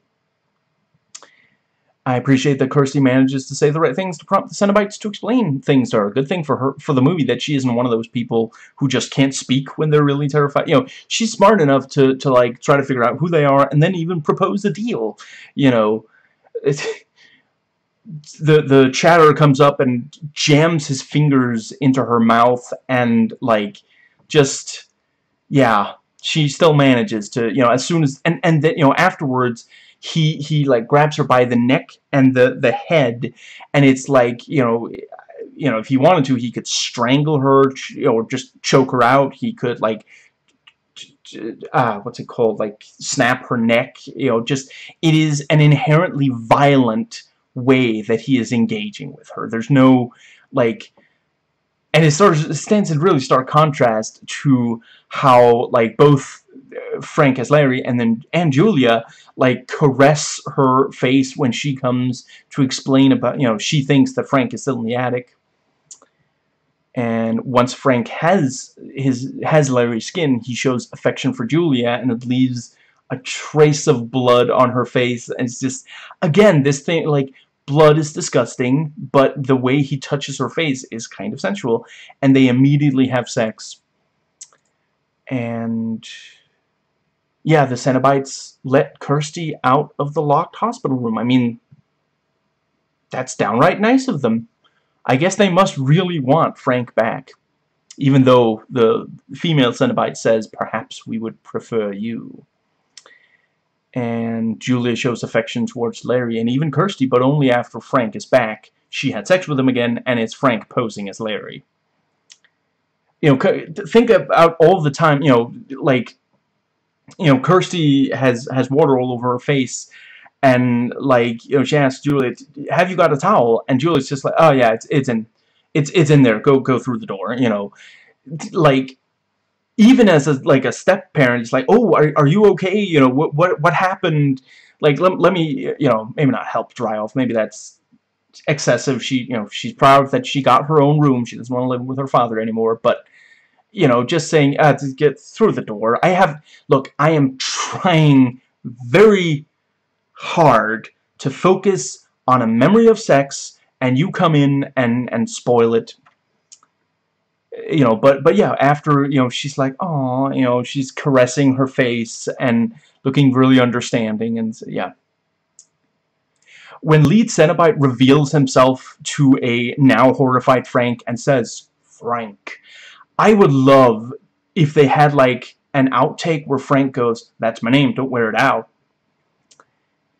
Considering that the Cenobites' deal is eternal pleasure and pain, it does feel very odd how they just behave like regular slasher villains at the end, sneaking up on people, trying to stab, you know, not Chatterer, Butterball has the, you know, and it's one of the best moments for him. He takes off the glasses, revealing the eyes sewn shut, which I'm almost certain he doesn't do at any other point in this movie. I think he maybe also does in at least one of the sequels. But yeah, you know, and then he's coming at Steve, you know, who's got his back turned and is going to stab. And it's like, I'm sorry, what does this have to do with eternal pleasure and pain? It's just, it's kind of frustrating that. I'll talk more about it in the next thought section. And Shatter even bothers to hide under fabric to really spook Kirsty when, you know, he's like, he stood there, like, he covered his, I forget, is it maybe like see-through plastic or something, and he's standing there like, oh, she's gonna scream when I do. Booga booga boo, you know, it's just like, okay, that's, what are you doing? Maybe they're having an identity crisis. Maybe getting Frank back wasn't quite as fun as they thought it would be. Steve really wasn't a necessary character for the film at all, but it's really only here in the climax that he shows just how utterly, extremely useless he is. Like, you know, Steve shows up, and Kirsty has to save him from being stabbed by Butterball, and then, you know, he understands, oh, there's something about the box, so he, like, tries to pick it up, and Kirsty, like, grabs it out of his hand, and, like, she doesn't say, like, a word, but, like, from her face and her grunt, it's like, give me that, you idiot, you have no idea what you're doing, let me do it, you know. And I'm joking, I do really like the, you know, a strong woman in a horror movie, you know, like, this is a movie where the women are stronger than the men. Like, I don't think Frank would have been willing to seduce multiple people for Julia, you know. And then I should say, I'm not just talking about, like, physical strength. I'm talking about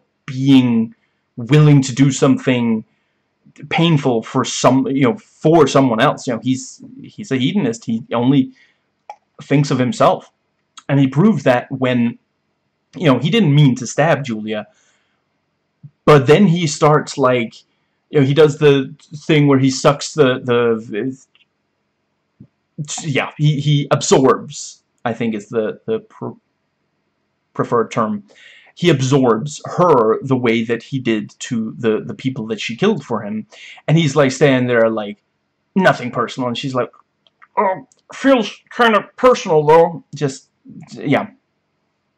But yeah, you know, Julia and Kirsty are stronger than Larry, Frank, and Steve. And I really appreciate that.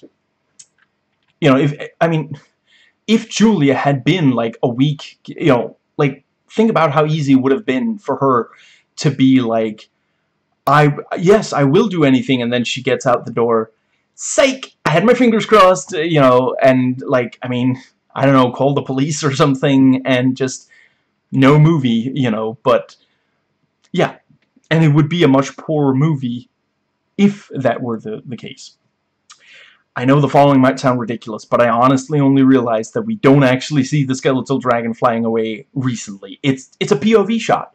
We only see the skeletal dragon very briefly, it barely moves, but the movie is so effective. For years, I thought that I did see it fly, you know, just, yeah. And that brings us to the final section, and that is notes taken before watching. So, Doug Bradley portrays the lead Cenobite, and he was later renamed Pinhead, but that's a title that Barker dislikes, preferring Hell Priest. And, you know, apparently Hell Priest was not used before Barker's 2015 novel, The Scarlet Gospels. From here on out, I will be referring to the character as Hell Priest, out of respect for Clive Barker. And I will be referring to the character using he, him pronouns rather than it, since the 2022 film has the character played by a trans woman, and because so many trans people are referred to as it in attempt to other them, so I am not going to play into that at all. I'm 100% on Clive Barker's side about the name, but for those who might be confused as to why anyone would use the other term, it's because the crew making the movie have to have specific characters ready for specific scenes.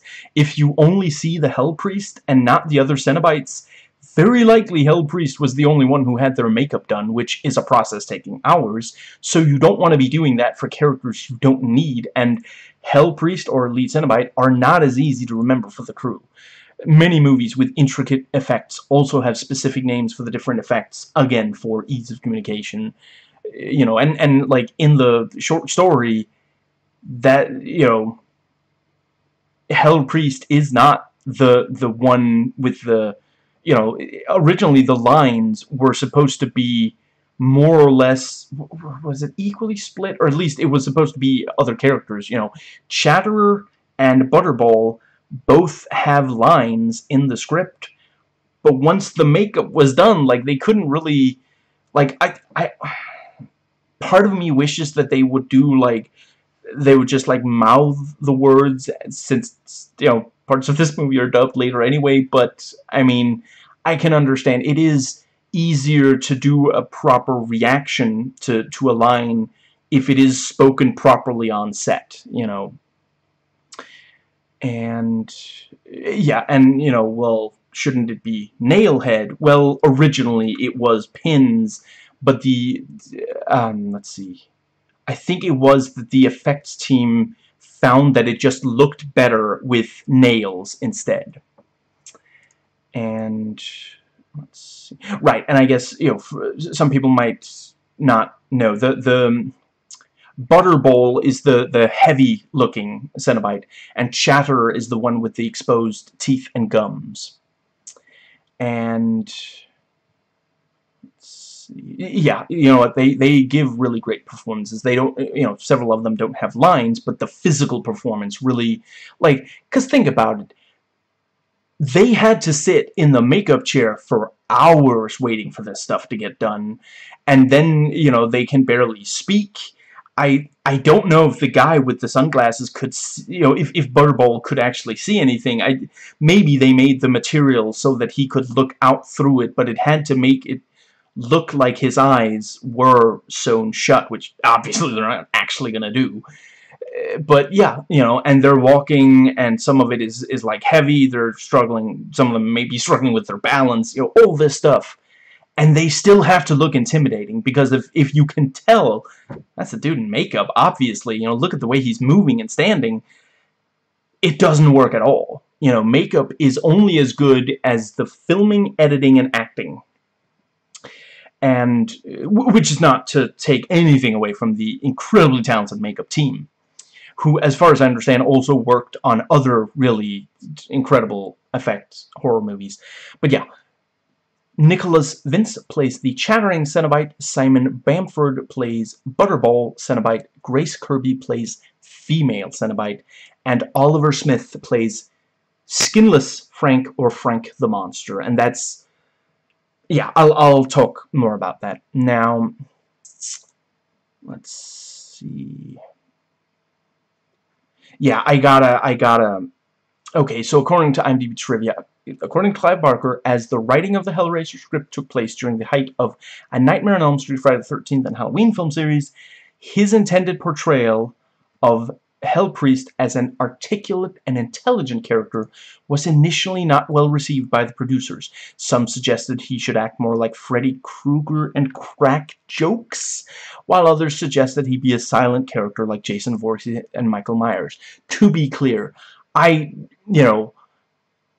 don't love all of the Freddy Krueger jokes, but I do appreciate, there's some, I guess I can't mention my favorites without spoiling. In the third movie, there is a young character who really likes these marionette puppets. If you've watched the movie, you know where I'm going with that. If you haven't, I haven't spoiled anything. That, I think, is great Freddy Krueger. I don't necessarily, yeah, I think he got way too quippy as the movies went along.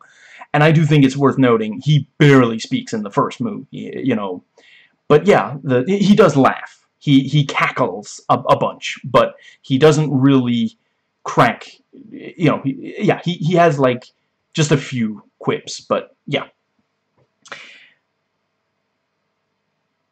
I do like when they don't go too far with the Freddy Krueger, quipping, and I quite like Jason Voorhees, and in the 1978 movie and in the H40 trilogy, I love Michael Myers. Not taking anything away from those. That is definitely not how Hell Priest should be. I love that Hell Priest is so different from those. Like, yeah, I mean, Hell Priest in this one movie, yeah, like, I think he might say more than... I think it took Freddy Krueger several movies to have as many lines as Hell Priest does here, even though Freddy Krueger has, significantly more screen time, and he does, he is a more, yeah, a chattier character than some of the others, but, yeah, especially compared to Jason and Michael.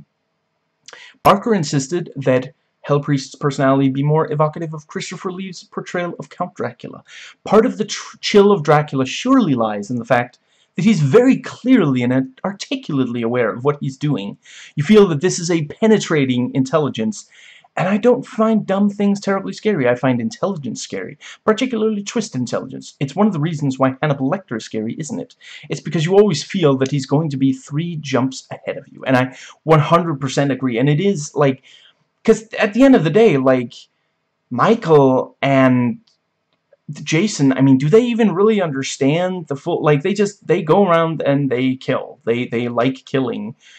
But do they even really appreciate... Freddy appreciates. Freddy understands how much pain he's causing, and he understands that once he kills someone, they don't come back. And I do think one of the scary things about Michael, especially in 1978, is that, it is like, does he even quite understand that when he kills someone, they're dead? It's almost like a small child playing, like, oh, if I throw a thing, then it's over there. Then I don't have it anymore. If I stab someone, they die, and then they're not alive, and that is, it's scary in a different way. But Hell Priest, he knows 100% what he's doing. He knows, and he puts words to it. He specifically, like, just a line like, Kirsty asks, I forget if it's who are you or what are you, and he responds, purveyors of extreme pleasure and pain, angels to some, demons to others. He's not confused. He's not in denial. He knows exactly what he's doing, what it feels like. He knows that you don't come back when he takes you to hell. And there's absolutely no sense of remorse. There's no indication that he feels like he doesn't stop for, when they realize that Kirsty didn't mean to solve the box, like, they barely even really hesitate, like, she says, I can get you Frank Cotton, and without skipping a beat, the female Cenobite is like, perhaps we prefer you. I realize I'm not doing the voices. I can't do the voices justice, so why even bother? And yeah, so a couple of critic quotes. So the reason that Frank makes noise right before Larry finds the rats, Frank nailed. Or, yeah, he doesn't actually find them. We see them, but he just... Let's see, he thought he realized there was at least one rat, but he doesn't see the dead ones. Anyway, yeah, the reason that Frank makes that noise is he hates not being in control, relying on Julia, and she's the one who has to deal with him, with his noise. And for Julia, it's like Frank is her child. She has to feed him, take care of him. And let's see. Yeah, the Cenobites administer intense forms of S&M, pleasure derived from pain, and vice versa. Hellraiser seems inspired more by the Italian horror masters Dario Argento, Suspiria, Mario Bava, Black Sunday, and Lucio Fulci, the beyond than by any American horror films. That it takes place within a family unit, not just a group of teenagers in the woods, gives it an extra layer of meaning, not to mention blood ties. The movie lays on symbols of family and marital relations, such as the scene in which the good brother cuts his hand, thus spilling the blood that Uncle Frank needs, while hauling his marital bed up the stairs. Julie, and others have pointed out, Julie is in an abusive relationship with Frank. There's the theme of addiction, and some critics point out, when we see Larry watching the boxing match, he is clearly getting into it. He's enjoying it. He's not just like, oh, I don't know, nothing else is on. No, he's into it. He pauses and he's like, are you sure you're okay with it? I mean, we can change the channel if you know. And he can barely get those words out without getting it. We can watch something else, it's just, and even he feels some drive towards violence. Now, he doesn't commit violence himself, but he likes seeing real violence carried out by others. And I think it's very noteworthy, they're not watching a horror movie, they're watching a boxing match. This is real violence. He didn't decide to sit down and just watch an 80s horror movie. He decided to sit down, and I think it's like live too, isn't it? So like, for all he knows, someone's about to like take serious damage. Have people died in the boxing ring, or is that only in movies? I'm not entirely sure, but like, for all he knows, he's about to watch someone be like severely like take some serious damage, and that doesn't put him off. That might actually be part of why he likes watching it. Kirsty is a lot like a final girl from a Jason or Freddy flick. You could easily write the Cenobites out of the story.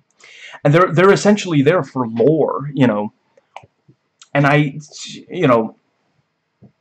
forget if I found some who said, I think, yeah, there were some reviewers who said that that's a weakness, some said that it's a strength. I consider it a strength. Essentially, this is the story of Julia and Frank, and the other characters are, yeah, I mean, essentially, you could have made it that there aren't, the Cenobites don't appear, but when you solve the puzzle box, it opens a door and, tries to drag in anyone that opened the box and or that have been dragged in before. So, a couple of things from the short story. Frank wanted kinky sex with virgins, who he somehow expects to be experts at sex, and the Cenobites specifically ask him what he wants. They don't immediately start torturing him. It's only when he says he wants kinky sex that they do anything to him at all, and they specifically warn him, if they take him to their dimension, he can't return, but they say that the feeling, sensory, will be stronger than in this world, where he has sex and is disappointed with it. Honestly, I think the movie would be stronger if this was in it. And I think it might be a censor thing, like the censors might have been upset at the idea that a regular human being would intentionally choose to go to hell. Because that is a very provocative idea in, England, in America, where there are so many Christians. I forget if it's still majority Christian, but yeah, the notion of hell, and that is part of what Clive Barker is doing. He's poking at, well, we, like, let's be honest, a lot of human beings want a lot of pleasure, and if pleasure can be derived from pain, could hell simultaneously, or perhaps, maybe not simultaneously, but on and off kind of thing, be the source of not only extreme pain, eternal pain, but extreme pleasure, eternal pleasure, and it is, yeah. And, before the physical torture with hooks, they overwhelm his senses, all 5 of them, some of it with memories. And, he feels such extreme arousal that he masturbates onto the floorboards, not for pleasure, but just to stop the feeling of arousal. And the sperm on the floor interacts with his brother's blood. That's how he comes back in the short story. And yeah, like today you might be able to get away with that, but in 1987, I'm not sure he even ran that across the censors, or he was just like, okay, they're not gonna let me have a guy come on the floor in the movie. That's not gonna be. Hooks into flesh, being torn apart, going to hell, sure. I mean, some of that is like just Bible stuff, and they have that in schools. They teach that to children. But this, you know, sex, they're gonna freak out over that. And after a while, with this experience, he leaves for hell with a Cenobite.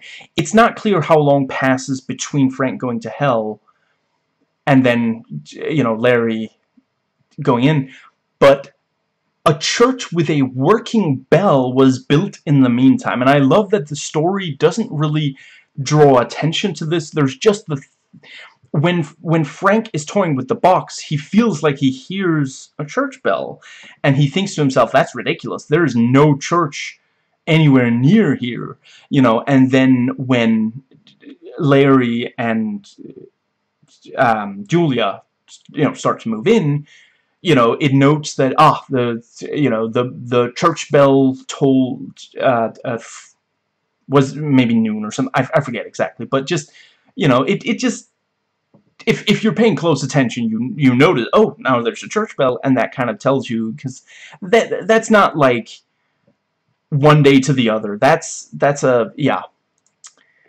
And yeah, in the short story, Kirsty is a friend of Larry's and is actually, you know, kind of attracted to him, but I think he doesn't know that. Yeah, something like that. And yeah, it is kind of like, if I recall, it is in the short story too that, you know, they go eating in this Chinese restaurant, and Larry asks, "Can you talk to my wife?" And it is like, when he changed that to the daughter, it does become a little creepy that this guy is asking his own daughter, who's old enough to know about sex, "Can you please help me with my wife who's," you know, because in the, let's see, I think in the short story he specifically says, I think, you know, or is it just implied? But yeah, I'm almost certain in the short story, before his death, he does legitimately feel like maybe she's cheating on me. You know, he doesn't have any idea about Frank and that whole thing, but yeah. So in the short story, his name is Rory. I'll just continue to refer to him as Larry to avoid confusion. And, you know, there's a part of the short story where Julia hates sex with Larry and imagines Frank in his place. You know, for a gay man, Clive Barker really understood female sexuality. It's, yeah, and I forget if I ended up putting that into my notes, but apparently he was a sex worker for some time, and yeah, you know, a number of the clients were women. Actually, was it maybe all of them, since, you know, homosexuality wasn't that you know, accepted back then, so it might have been, yeah, possibly. And yeah, he came to understand, you know, female sexuality through that, and applied that to, you know, this. And yeah, it's wild that, yeah, I think I wrote that somewhere else in my notes. I'll get to it. Anyway, yeah, Frank gets the box in Dusseldorf where he smuggled heroin in.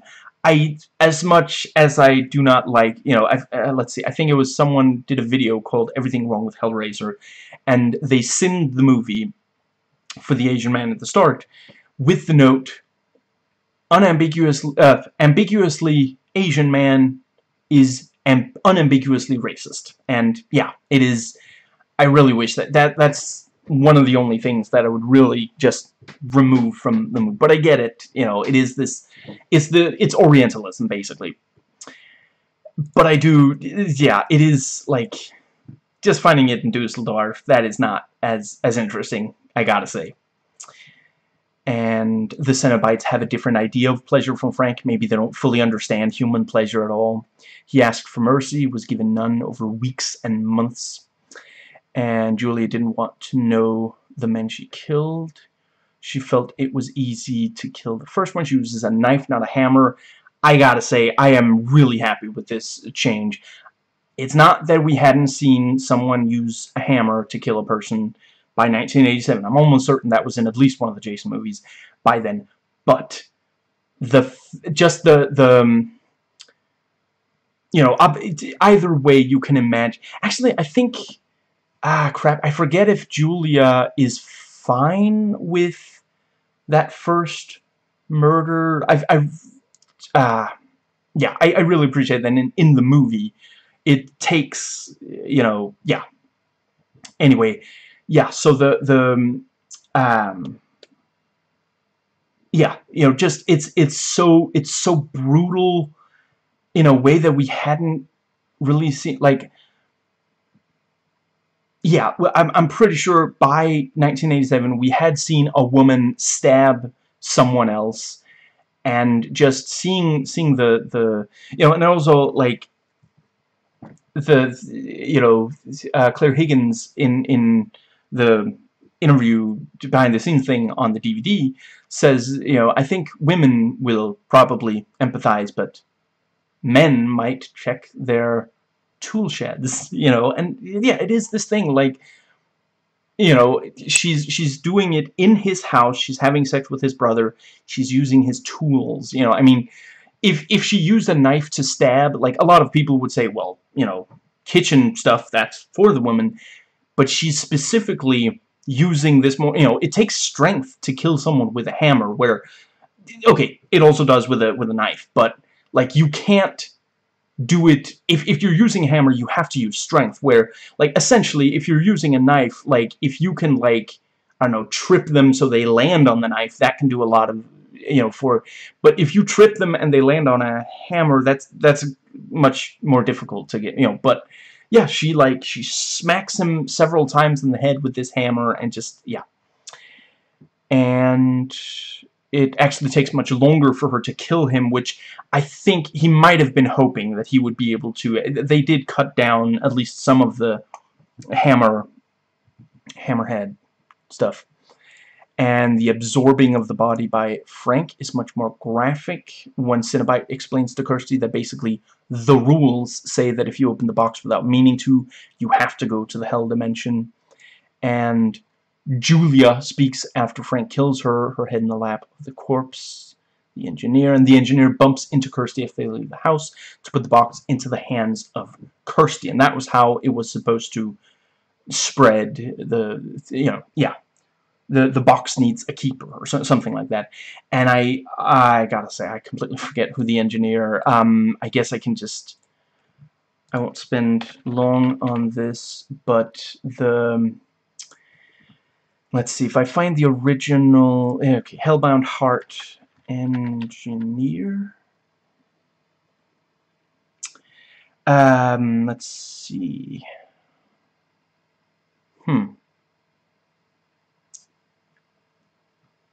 Okay, I guess it does. Oh, hold on. Here we go. The engineer.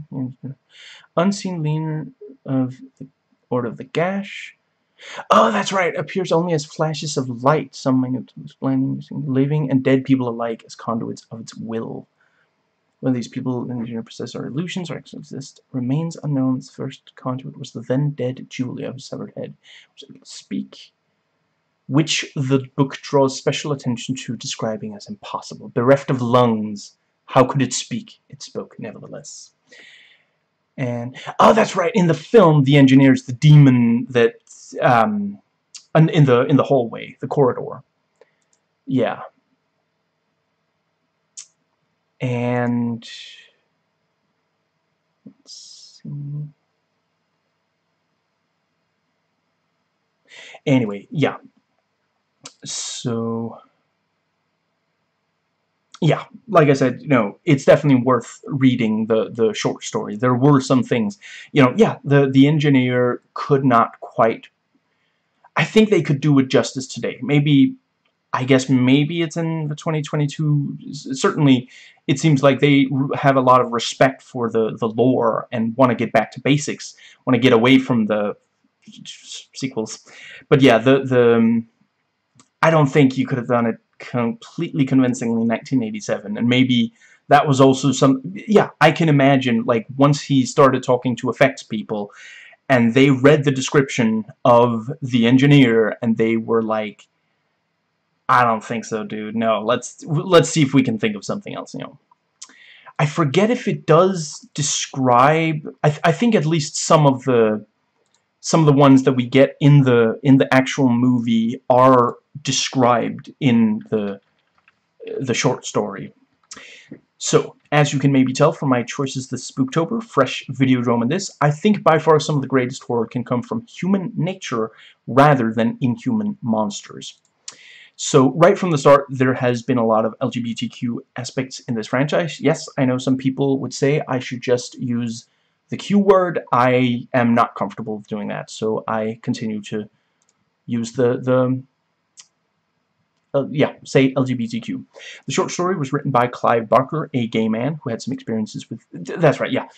Experiences with female sexuality based on his stint as a sex worker, which I absolutely respect. Sex work is work. Who also wrote and directed the first movie, and he based the Cenobites, with all their leather piercings and such, on an S&M night in a gay nightclub he went to. Now, today, S&M is not exclusively seen as gay, but in 1987 it most definitely was. And that's, you know, that's part of the whole... That's part of why I said the mainstream was not really ready for it. But, you know, people who were, you know... Yeah, a lot of the LGBTQ people who were into S&M at the time, you know, they...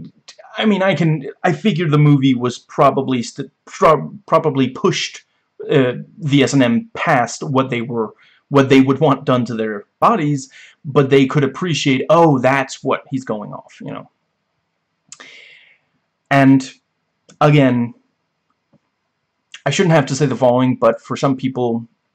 Obviously, you're allowed to love this franchise if you're straight and cis. I am, and I love the first movie, and I respect the second movie, and I don't even remember... Fifth and sixth movies are definitely movies. They have credits, they have characters, there is an audio track to each of them. They are one... I can't for one single second deny they are most definitely movies. But don't try to claim that this franchise belongs to us straight and cis people. When it was created by a gay man for other gay people, you know, I've compiled some examples of LGBTQ stuff in the movie. So, Frank wants to interact with the Cenobites, which are a metaphor for LGBTQ people being themselves, you know, S&M, and perhaps especially express their sexuality. That's why they say they go beyond what other people do for experiences of pleasure, sex that isn't straight, but also S&M. But they can also be a source of pain from being discovered by hateful people, from the shame they might feel that they obviously shouldn't. The only way that Frank can do this is going to illicit places, like the place at the start of the movie. When he engages with the box, he is half naked and alone in a place people don't know he is. Yeah, I don't think I have to make that one clear. After his LGBTQ experience with the Cenobites, people look at him different. He hides away from people afraid of how they'll react. Even people that he, you know, Julia used to be really hot for him, but now he's scared of what she thinks of him, what he looks like to her.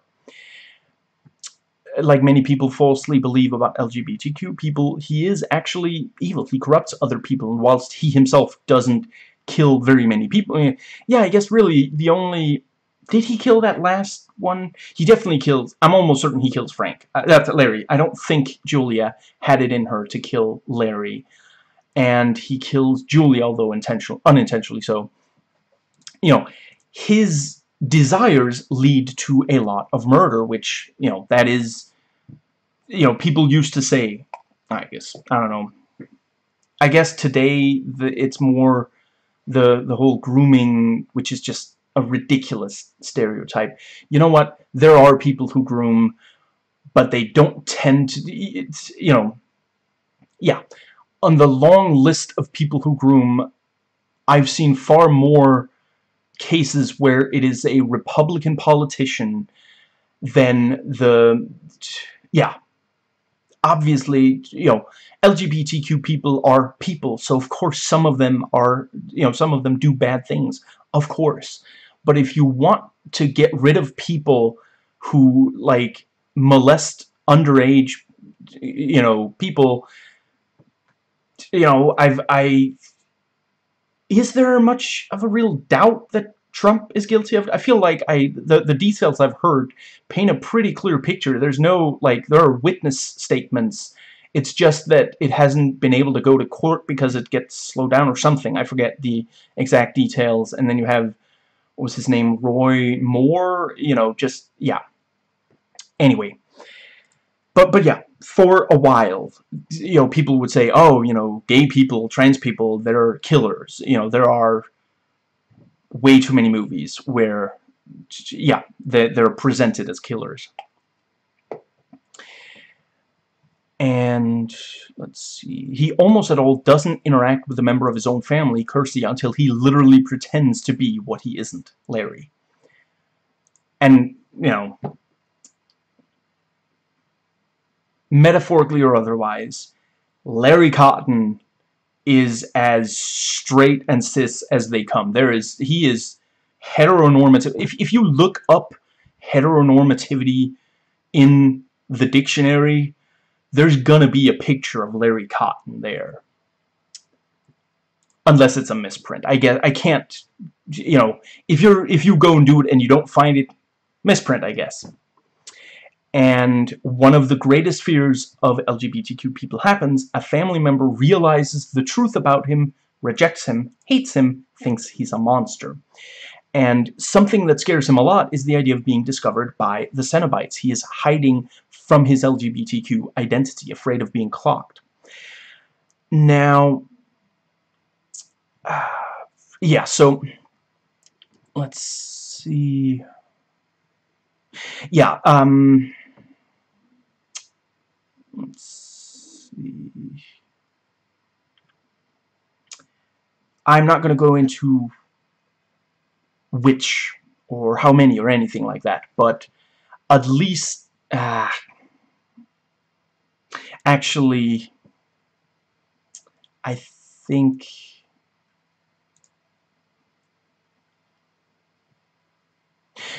no, what I'll say is, I don't think it's a particularly interesting thing to do in this franchise, to have an ending that reveals everything that happened was all in someone's head.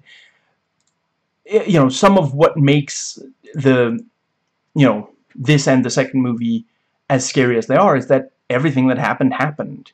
You know, there's really no, like, there's nothing indicating it or suggesting even remotely that like, think of how easy it would be to imply. Imagine if nothing strange happened outside of the house, of the homestead. You know, then it could be like, oh, well, I mean, maybe there's something, maybe it was built on a shroom farm or something, and they're inhaling and they're having hallucinations. No, that doesn't explain the derelict. When he turns into a skeletal dragon and flies away, you know, it's not quite clear, are they in... Did the entire house burn down and they didn't have the effects for it, so they just set small fires? Or did they go to a different place with small fires? Whatever. But he, you know, 100%, they are not, you know, that, and he was following Kirsty.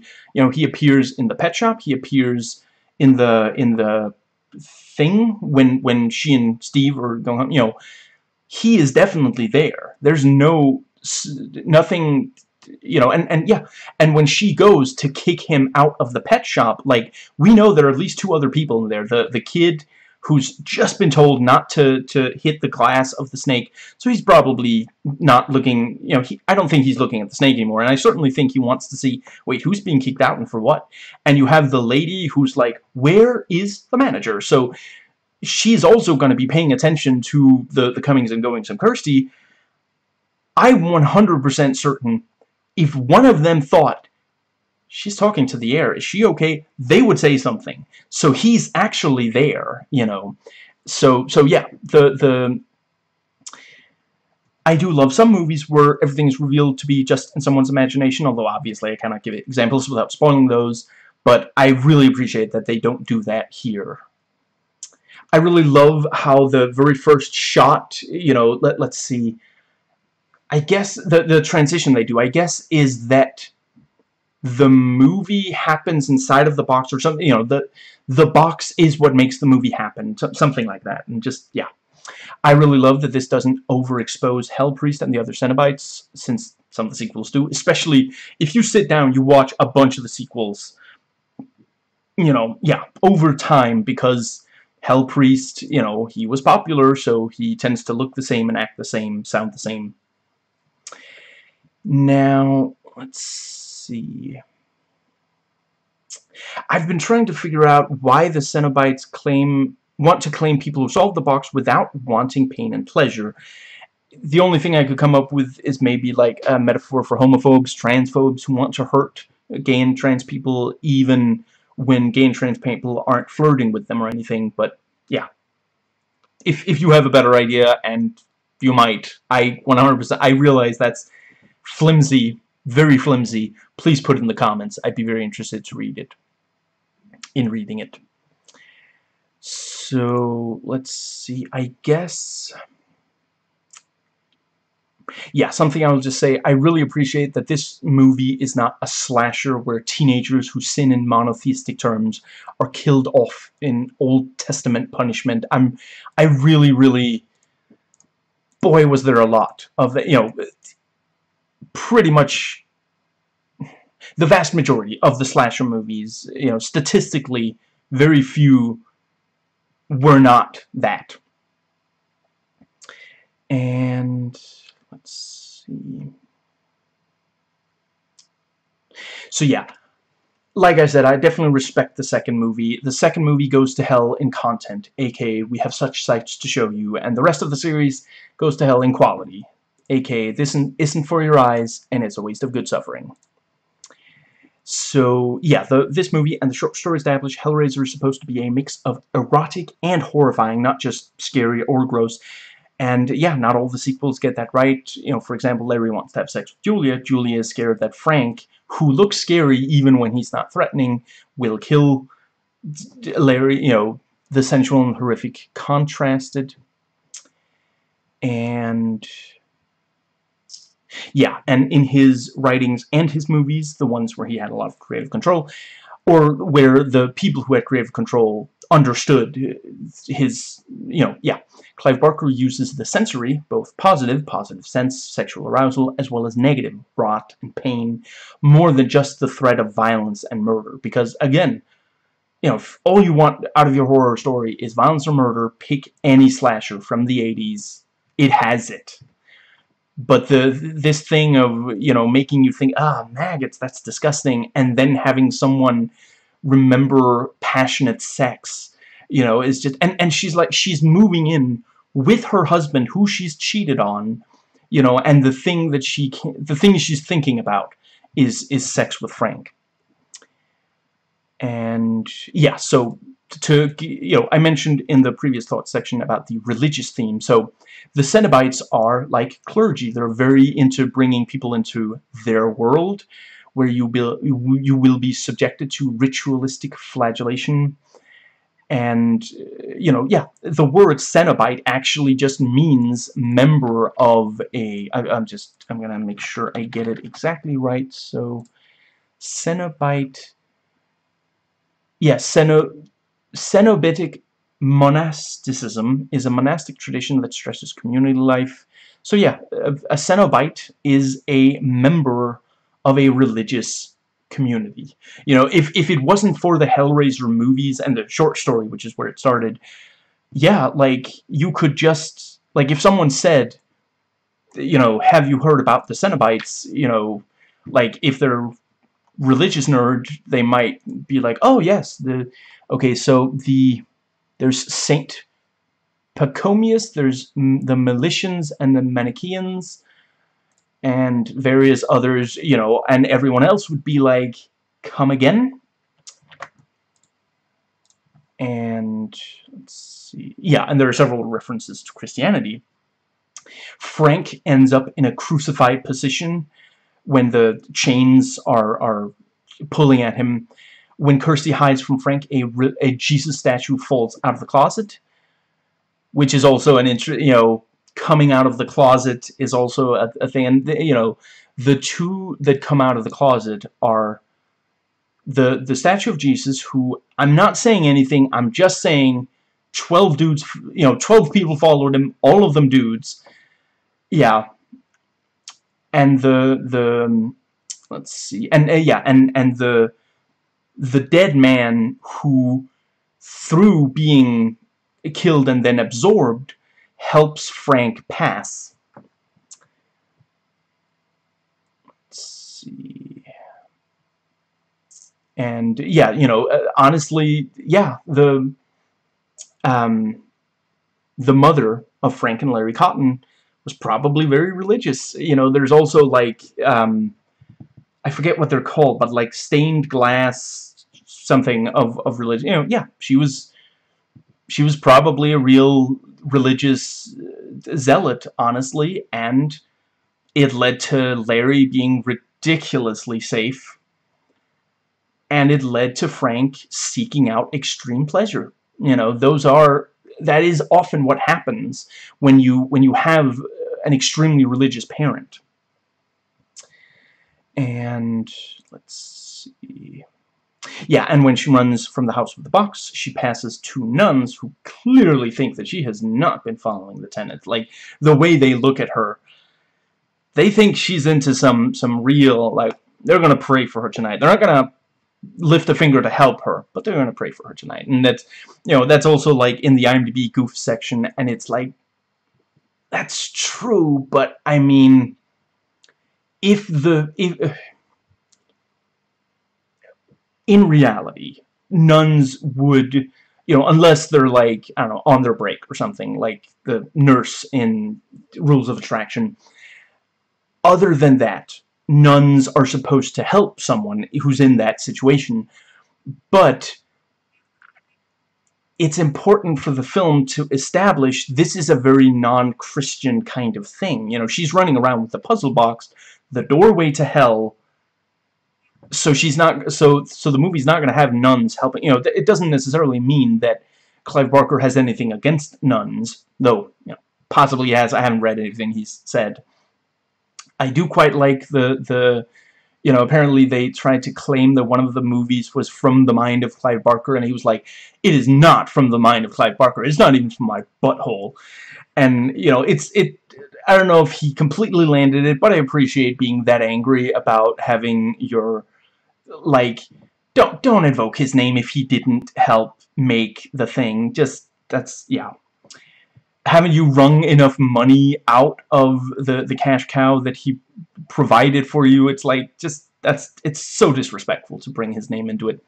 Anyway, yeah, maybe he does have a thing against nuns, but I don't think the movie's saying nuns don't have empathy. It's saying, what she is involved with is not something they can help with. It's too far gone for them to, maybe if it was an exorcist or something, but she needs more than just some nuns. And something that I, years ago when I didn't really understand much of this movie, I just realized, oh, it's really scary. One thing I would use as a selling point when I, tried to convince someone to, I've had the DVD since like 2000 something, 2002 maybe. So I've, a lot of my friends would watch it because I, said, you're gonna love it. And one thing I would point to is the last half hour or so is nearly non-stop tension and or horror. So this is not the only horror movie that features a mid-30s woman who is unsatisfied with her marriage. Horror from the time did tend to be about women in their 20s playing their age or 18-year-olds. It's the evil stepmom archetype, after all. There are fairy tales about how evil she is. I distinctly remember when I was a child and they told me the story, let me think, Hansel and Gretel, I think, yeah, with like the stepmother's like, oh, there's not enough food for all of us. Let's send our two children out into the woods so they'll die of starvation or possibly exposure, and we won't have to feed them anymore. And when I was a child, like, I didn't use that word, although I should have. I was like, bullshit. No woman is gonna do that. How much do you have to hate someone to, it's just because there was this hatred of the stepmother. But anyway, yeah, it's... I'm not sure I know of any movie that came out before this one, and a lot, you know, there haven't been enough since, that had empathy for this woman. And it took a gay man to make it. There were tons of straight men directing horror movies before this. They could have made it, but as a gay man, he doesn't feel sexual attraction towards women at all. So his opinion of women doesn't change when they reach an age that a lot of straight men would no longer find them attractive. He understands, well, they feel sexual attraction, they want to reach orgasm, just like I do, just like the straight men I know do. Let's actually make, and obviously you should not do what Julia does in this movie, but it is this thing of like, the horror is coming from the human, from a piece of human nature. Like the reason Frank got into the box at all, which I realize sounds slightly like he shrinked and then went inside of the box. The reason he went to the hell dimension is because he wanted more. He wanted more pleasure. And Julia also, at the prospect of getting pleasure for the first time in all, in all the years that she's been married with Larry, she has not gotten sexual pleasure, and so finally she can have it again, and yeah, she is willing to kill for it, which I forgot to write down, but that is like, because the stereotype is men who hate sex workers, and I realized that was actually, it's not only a stereotype, it actually happened. Jack the Ripper. Jack the Ripper would kill sex workers because he hated female sexuality, and he thought that these women were doing something evil by accepting money for having sex, because I guess he would rather they starve to death. And yeah, this movie takes that and flips and reverses it, and I quite appreciate that. Instead, it's a woman luring men, horny men, to their deaths, and and certainly, like, they might have been like, okay, as long as I get to have sex with her, I don't care if I die, but they definitely did not want to just provide skin for a skinless dude. That's not, yeah. Jimmy Carr has a joke where he says that he, as a straight man, is so attracted to, I forget her name, but a specific woman, that he would crawl over broken glass to suck the cock of the last man that shagged her. I don't think that's how these guys feel about Frank and Julia. So, yeah. They might feel it about Julia, but that's still not quite gonna happen. And I do also appreciate, a lot of people joke about it, but yeah, when Kirsty knocks down Frank and runs out after throwing the box, yeah, she hits him in the nads. That's, and this thing of, he's been talking about, oh, I'm feeling pleasure again. He can enjoy a cigarette, and he, not, yeah, once he has Larry's skin, he has sex with Julia, but it does also mean that he can get hit in the crotch. And that's also great, if you want to say that a young woman can defeat an older man who's, like, taller than her, stronger than her, and much more used to violence than her, yeah, if she hits him in the nads, that'll do it. And it's also, he's standing there thinking, oh, wow, you are hot, and then she hits him in the nads, so that's, again, is that contrast. And, let's see, right, and I don't even remember how I ended up going down this thought. I'm just gonna see how many notes do I have left, because my bag is, oh, okay, yeah, I'm close. So yeah, I think it's just because I saw someone say, yeah, the writing's not great, this ain't Shakespeare, and then I was like, challenge accepted. I bet I can read Shakespeare into it. And I mean, okay, so here's what I got. Hamlet. Kirsty's uncle seduces her mother, kills her dad, tries to take his place, then he ends up dead. And for more Shakespeare, Julia definitely has a Lady Macbeth. I may or may not have meant to do that Lady Macbeth thing going.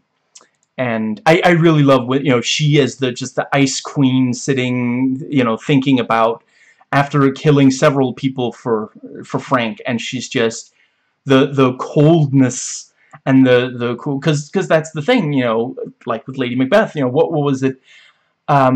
Please remove the mother's milk and fill my breasts with snake venom or something like that, you know. And yeah, she's not exactly a doting mother, is she? She lures men, she lures horny men using her sex appeal and bashes them in the mouth with a hammer to make sure that she can have sex with a really hot guy. You know, that's not the most motherly and feminine. You know, these are masculine things. These are stereotypically masculine things. You know, violence, deception, sex drive. These things. You know, I suppose actually deception, I think, is supposed to be like a feminine thing.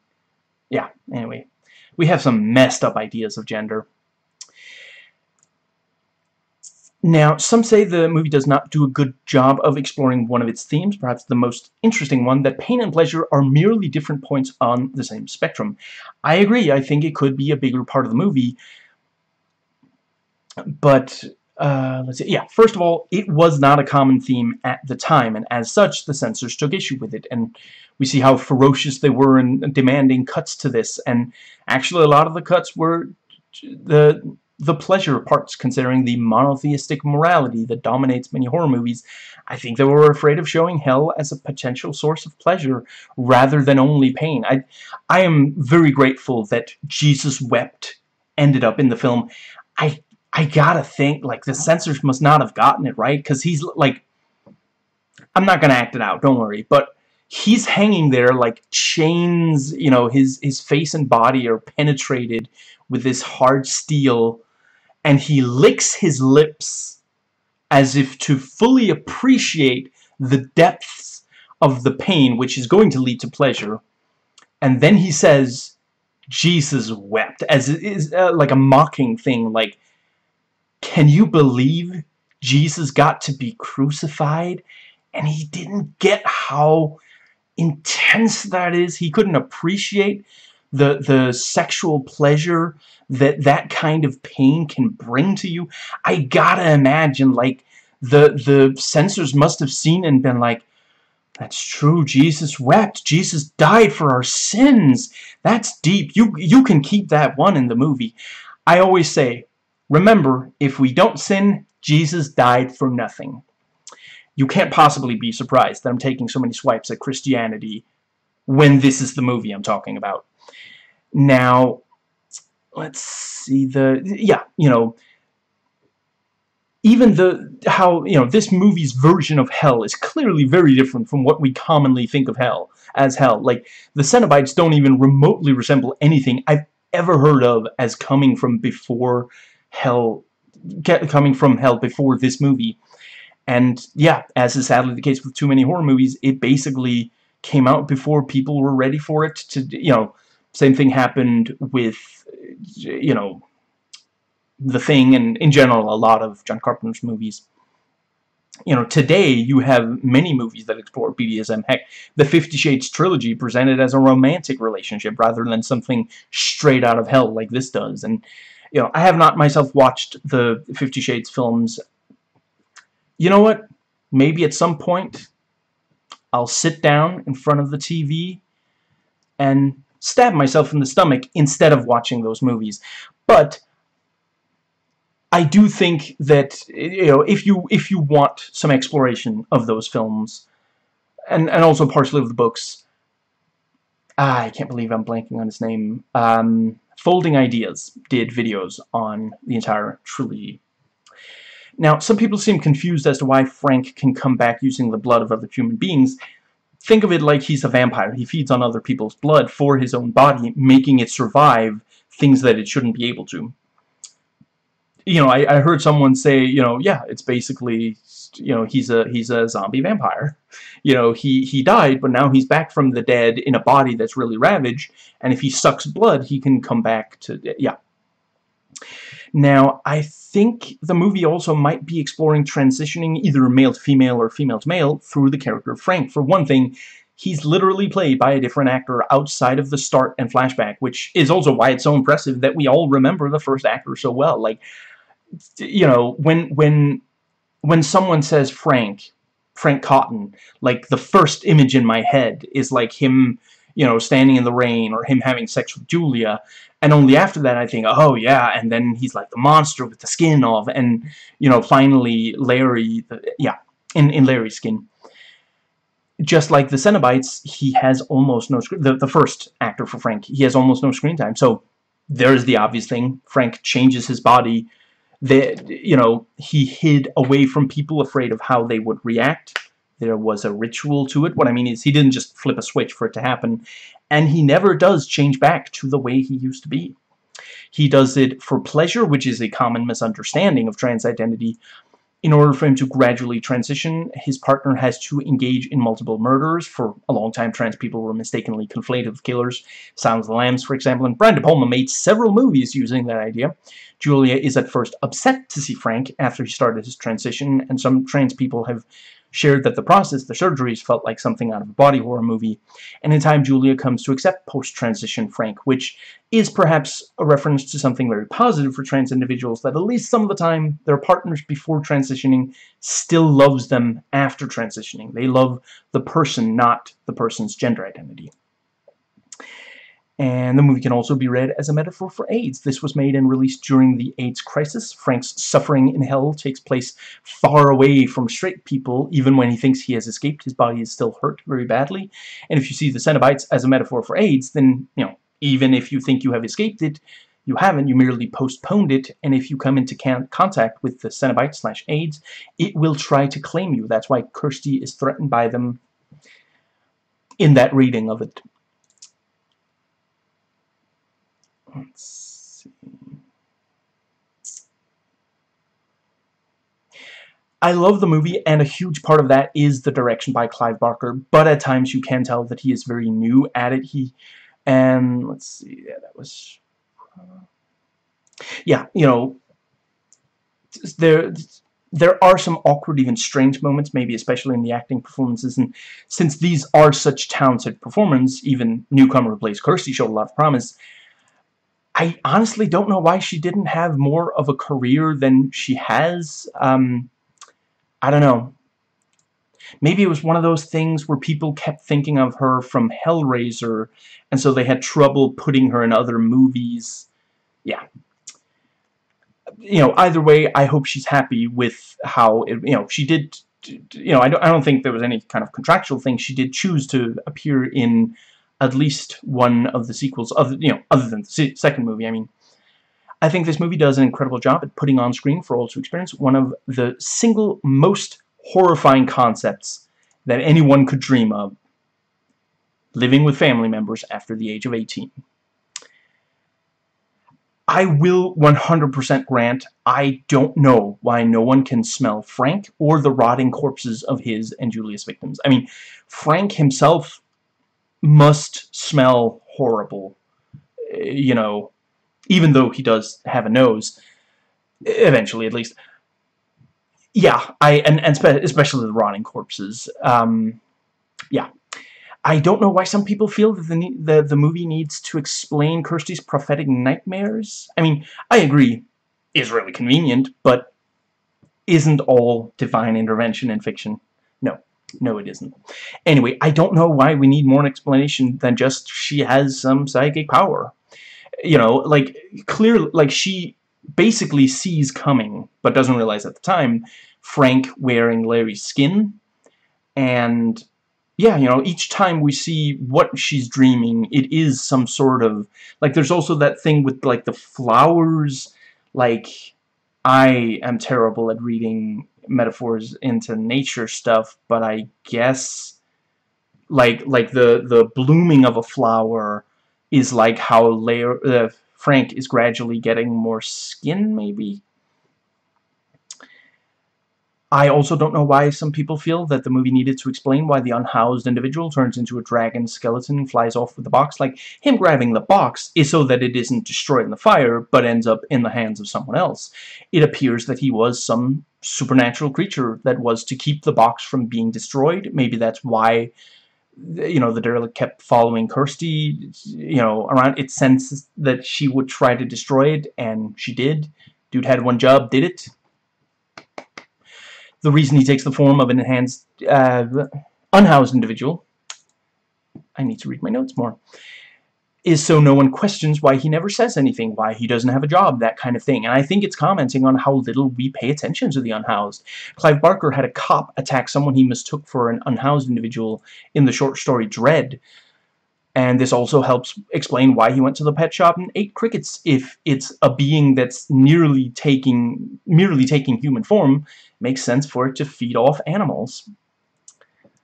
And, you know, for those people who are like, they didn't actually feed him, no, he did not actually eat crickets. Note that I think you see his teeth, I think you see his mouth making chewing motions, but you don't see for sure him putting a cricket into his mouth and then chewing without them cutting. You know, the crunching sound is almost definitely added in the editing. I would definitely say that's what, you know, all that we do see is that there are crickets on like his hand and sleeve and some of his shirt or jacket, you know, but that's it.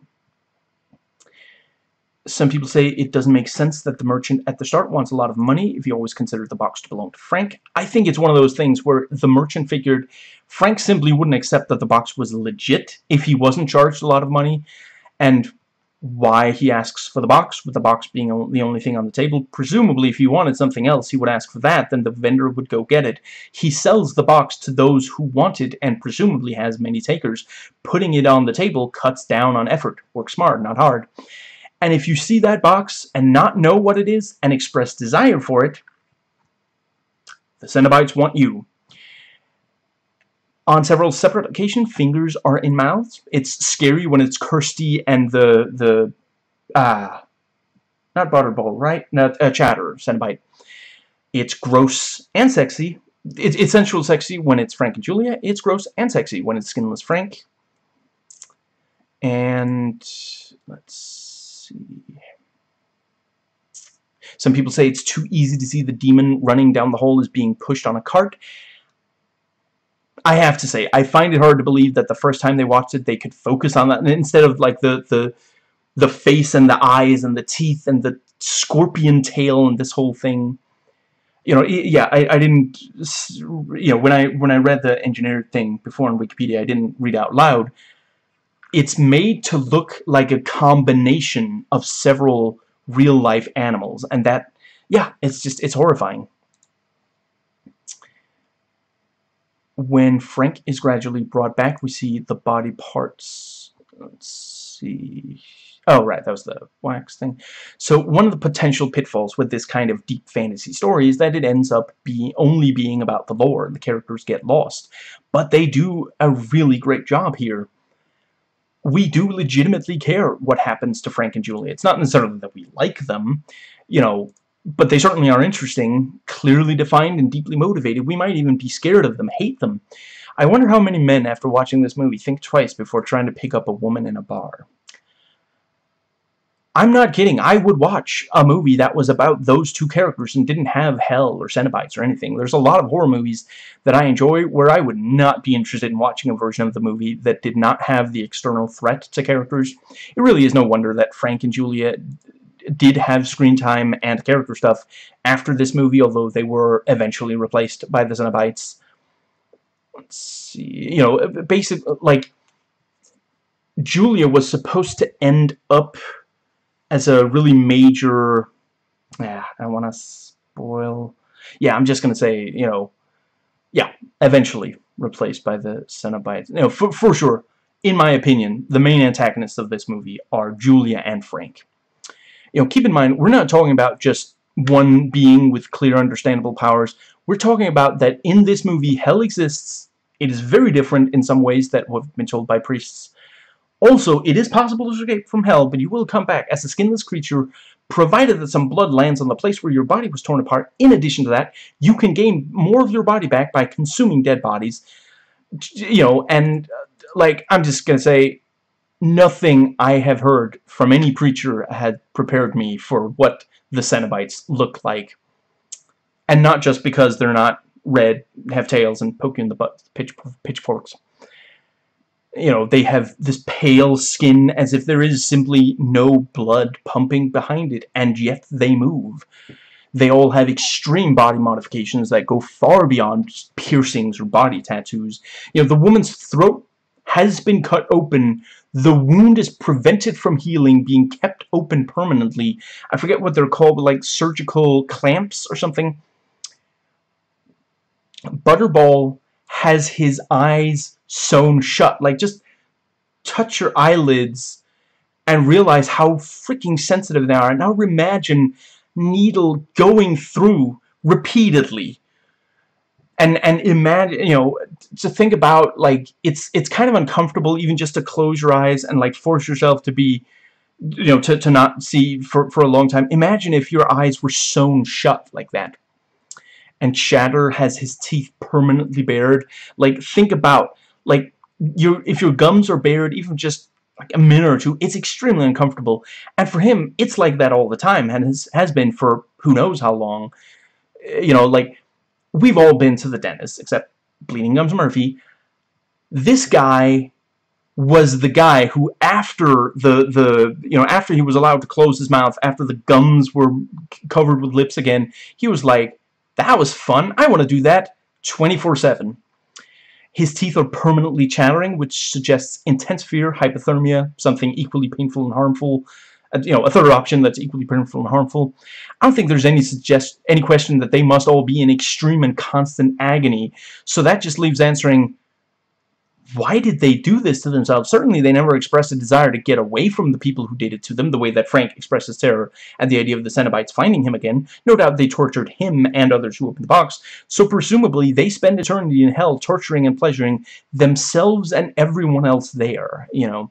And I love this thing of just taking, because it's a logical, like, if the devil is bad and is evil, the source of all evil, and he wants to torture, then why is it that the people he wants to torture are the ones who've done things that God says are unacceptable to do? Like, if we compare it to human beings, like, the only way I could imagine killing someone would be to prevent them from killing someone else. But if you're like, you know, serial killers, they kill people for pleasure. If you're like a bank robber, killing people is like, it comes with the job. Sometimes it happens, you know, that kind of thing. So why is it that God is good, the devil is evil, if they have the exact same moral code? Like, literally. And in the Old Testament, God kills people all the time for breaking his rules. You know, so it doesn't make sense. And Clive Barker's idea to twist it and say, no, the beings of hell enjoy the torture. They don't, it's not just that there's like, you know, they don't think, let's see. Basically, for the Cenobites, if you're human, if you stay on Earth, you can't experience pleasure and pain the same as they. So if you cross over, you know, that's it. And yeah, you know, the Cenobites only take those who desire extremes of sensual input, you know. I love the movie, but I believe in being critical of the things I love. I will grant that a chunk of this movie features a lot of the same basic thing, like Julia luring men back to the homestead, murdering them, Frank absorbing them. Personally, I do think that they managed to make all the scenes distinct from each other. You'll notice, for example, Julia gets considerably better at it, much more comfortable with it as she goes. You know, by the end, like, you know, when Larry is, like, sitting and watching the boxing match, he's like, I thought you hated stuff like this, and she's just like, I've seen worse. Let's see. And I don't personally think that we've ever seen... We ever end up seeing so many of these killings that it ends up being, you know, the way that, for example, slasher movies, you end up feeling like, okay, whatever. You know, a specific, you know, as there's a number of people I'm gonna see killed in this movie that's, you know, you kind of end up numb to it in a bunch of them. And just here, I mean, do they kill... I think there's like 3, you know. I do realize it was not necessary to show so many of them, 3 or 4 individual scenes of the killings, and I think if Barker had more experience writing feature-length screenplays, or maybe if he was able to work with someone who had, they would have been able to come up with something somewhat more varied.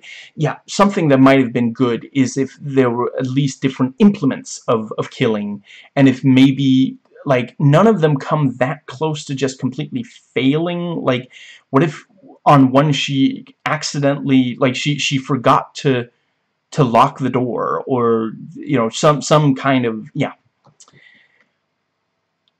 Let's see. And, you know, I acknowledge the ending of the movie, as much as I love it, feels very different, almost incongruous with the movie that came before it.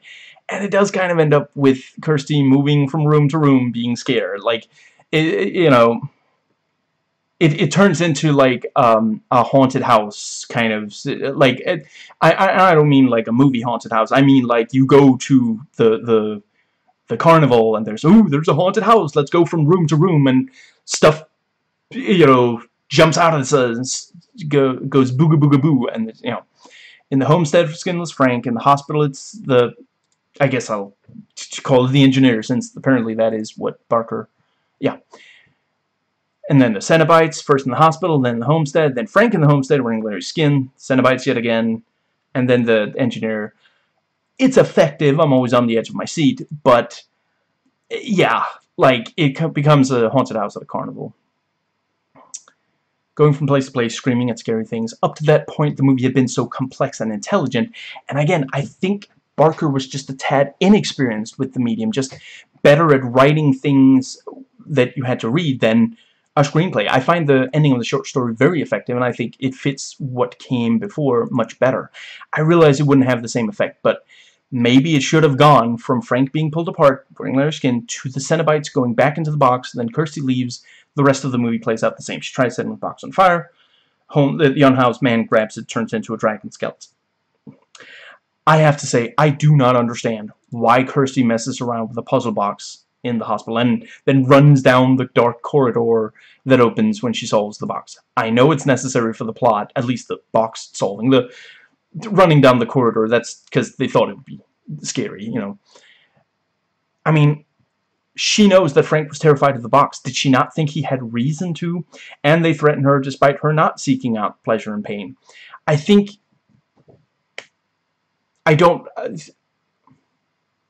take any pleasure, but a little pain, in criticizing the writing of someone as talented as Clive Barker. But I have a suggestion for a rewrite.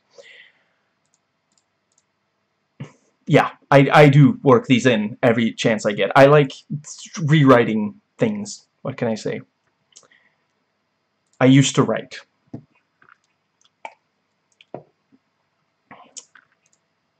Now, let's see. Yeah, so maybe it should be that in the hospital room, she fantasizes about hurting Frank, and that activates the box, which had been solved by Frank earlier, and he kept it so close, thinking it was safer, that his desire for killing to regenerate kept it close to reopening, and when the Cenobites come, they don't realize that most of that desire for killing was Frank's. Then she's in denial about wanting to hurt him, then realizes they took Frank like in the film, and other than that, it plays out the same, and, you know, again, like I said, not the Cenobites, you know, chasing her through the house at the end.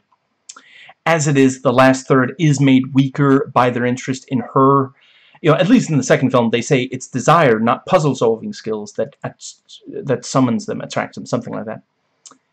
I love movies like this where the threat is, you know, to this middle-class family living in, let's face it, quite nice house. I mean, okay, definitely some disgusting food needs to be gotten rid of, and a lot of skeletons in the closet, if you know what I mean. But it's a pretty expensive house. We're not talking about people intentionally going into a haunted house, people hanging out in a place where they know is dangerous, or doing things they know are dangerous. The threat comes from within. In this movie, you're not killed by some evil that you had to awaken. You're murdered by your own brother, your own wife, who by this point don't think you have any value beyond your skin for regeneration. I think it's worth noting that Julia uses her sex appeal even more than she uses a hammer. It's how she lures men from bars to her home. It's how she gets Larry to stop wondering about the damp room. A lot of men think of a woman's sexuality as her primary worth, and think of sex as something that men can take from women, something women can give men. They don't think of it as a potential tool women can use against men. Obviously, it's not the most empowering thing. It could be argued that the focus on her sexuality is demeaning to women. I would say for 1987, you know, an argument could be made that this was empowering, but for sure, like, if you are a woman and you feel like this movie was just disgusting for that, I 100% understand. You know, I'm not going to tell you that you're wrong for that. Let's see. Yeah, you know, I wish that Julia got to be the villain more in this. Let's see.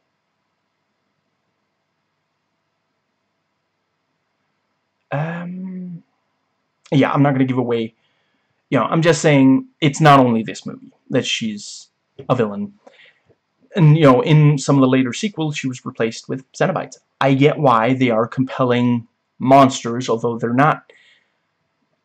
Are they evil in this movie? I mean, they're barely even pushier than your average religious person when it comes to spreading the gospel, or since they belong to the Order of the Gospel, if you will, and I hope you do. It just, yeah, I suppose ultimately they go a little too far to not be considered evil creatures, but you know, Julia is such an interesting character. We can relate to her even as we realize her actions are evil. She chooses to do evil. We can't really relate to the Cenobites, and sadly, in the late 80s, the horror movies that turn into franchises were the ones where we couldn't particularly relate to the villain. You know, people weren't that interested in villains that they could relate to, which I think is much scarier with the... I think both can be extremely scary. I think John Carpenter has made a career out of villains that are impossible to truly identify with. But I suppose what I will say is this franchise started out with two villains, Frank and Julia, who were easy to understand. Like, Frank goes further in his desires for pleasure, but I don't think anybody exists who would truly, like, if they thought that they could just feel pleasure that was even more extreme than what they already experienced, that they wouldn't at the very least consider it. I just, you know, and that's something that Clive pokes at and points out here. You know, it's kind of human nature, like you know, and like obviously that's, you know, the evolutionary purpose is that pleasure from food means we eat enough to, you know, not die. Pleasure from sex means we procreate, and you know, so on and so forth. So, you know, it's not this, yeah, and let's see, yeah, and where a lot of monotheistic religion will say, you know, but desire is evil. That is the first step to sinning. You know, Clive Barker says, well, maybe, you know, under the right circumstances, hell ain't so bad. Now, let's see, but yeah, you know, yeah, horror movies where we couldn't particularly relate to the villain were the ones that got franchises. Jason Voorhees, Freddy Krueger, Michael Myers. Oh, right. Yeah, Jason Voorhees, Freddy Krueger. We understand where they came from, but they're far too sadistic for us to recognize ourselves in them. And as someone who loves the version of Michael Myers that we get in 1978 and the H40 trilogy, I 100% understand how terrifying someone that we cannot relate to is, but At the end of the day, Clive Barker wrote Julia and Frank to be relatable evil, and I really wish his vision had been respected and became the approach for the following movies. Now, I guess ultimately a number of fans wanted something different, and I'm not above it. If I had been a teenager or young adult when, yeah, yeah, if I had been a teenager or young adult when this and the second movie came out, I would probably have preferred, yeah, it would be the Cenobites. And I know this because when I first watched, I was a teenager and I did prefer the Cenobites. I was not emotionally mature enough to fully appreciate how terrifying Julia becomes. Now, hold on. Is there really... Oh, there it is. Okay. Yeah, I'm almost through my... Holy crap. I did not expect to talk for 3 hours, but there you go. That's how much I love this movie. And how much I, want to talk about it. And hopefully you'll feel that I had stuff to say and didn't just ramble. Now, some people question, let's see, would Larry really not be able to tell there's something more going on with Julia? I think those people are just not fully acknowledging just how clueless many cishet men are when it comes to women, maybe especially their own partners. And I'm not saying I'm above it myself. I'm sure my exes would back this up. Again, this story was written by a gay man. Stereotypically, straight women can talk to gay men about their issues in ways they can't with straight men. Now, I have encountered 1 or 2 reviews that are misogynistic toward Julia. Sadly, a number of people just are not willing to empathize with women. I saw at least one reviewer suggest a divorce for Larry's sake. I would suggest one for Julia's sake. Just imagine, this woman has spent years of her life sad about being married to this guy, having spent all this time with him. They probably have sex every so often, which she maybe hates. Maybe she feels like she's being raped. Yeah, again, like, hold on. I think, wasn't that in the short story? Let's see.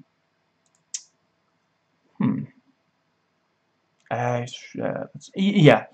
Yeah, it's at least, Julia hates sex with Larry and imagines Frank in his place. And, yeah, the one time we see them almost have sex, he continues to try to have sex with her, even after she says no 5 times. And then instead of apologizing for continuing for so long, he berates her for how difficult a time he has understanding her. And yeah, I mentioned earlier, yeah, unlike way too many female characters, very frequently written by misogynists, in 80s horror, Kirsty is not weak or stupid. When she gets scared, she tries to do something about it. Yeah, she'll scream, but she's never just, like, frozen in place and doesn't try to think of how to get out of the situation. Some people seem confused as to why the house collapses at the end. One theory I've heard that I agree with is that near the end, the hell dimension is combining with ours, and that's destroying the house. So, the ending of this movie suggests that the next movie would start with a new person getting the puzzle box from the vendor. It wasn't supposed to continue to center on Kirsty. The character became more popular than expected. Kirsty caught on. And Kirsty sees Julia taking a man to the house, and just look at where Kirsty is. There is a woman outstanding in the field. Now, I've seen some say that when Kirsty says, "Go to hell," the female Cenobite starts to respond, says, "We can't," but is interrupted. I agree that it can be hard to make out, but she does finish her line with, "Not alone." Now, Andrew Robinson starts out in this movie playing a good person, but a lot of his best work is as an outright evil character, Dirty Harry, or a morally ambiguous one, Garrick the Tailor on Star Trek Deep Space Nine. That show where the planet Bajor has been occupied because they weren't keeping up with the Kardashians. So he's especially great in this movie after he starts playing Frank wearing Larry's skin. So, if you believe in the patriarchy, Julia is evil because she's a bad housewife, and as a stepmother, a threat to the nuclear family. I, as a progressive, see it this way. Because Larry is a partner who doesn't satisfy his partner Julia, and let's be honest, if she married someone else, there's a good chance it would be the same situation, especially in sexually repressed UK or America, Julia chooses to do evil because she has no other way to achieve happiness. The true evil is not the friends we made along the way, it is the patriarchy keeping her in this awful situation. And yeah, you know, I mean, I tend to say that the only excuse, the only time where it is acceptable to use violence is if it can prevent greater violence. And I mean, she felt like it was violence against her to be married to Larry, you know, so yeah.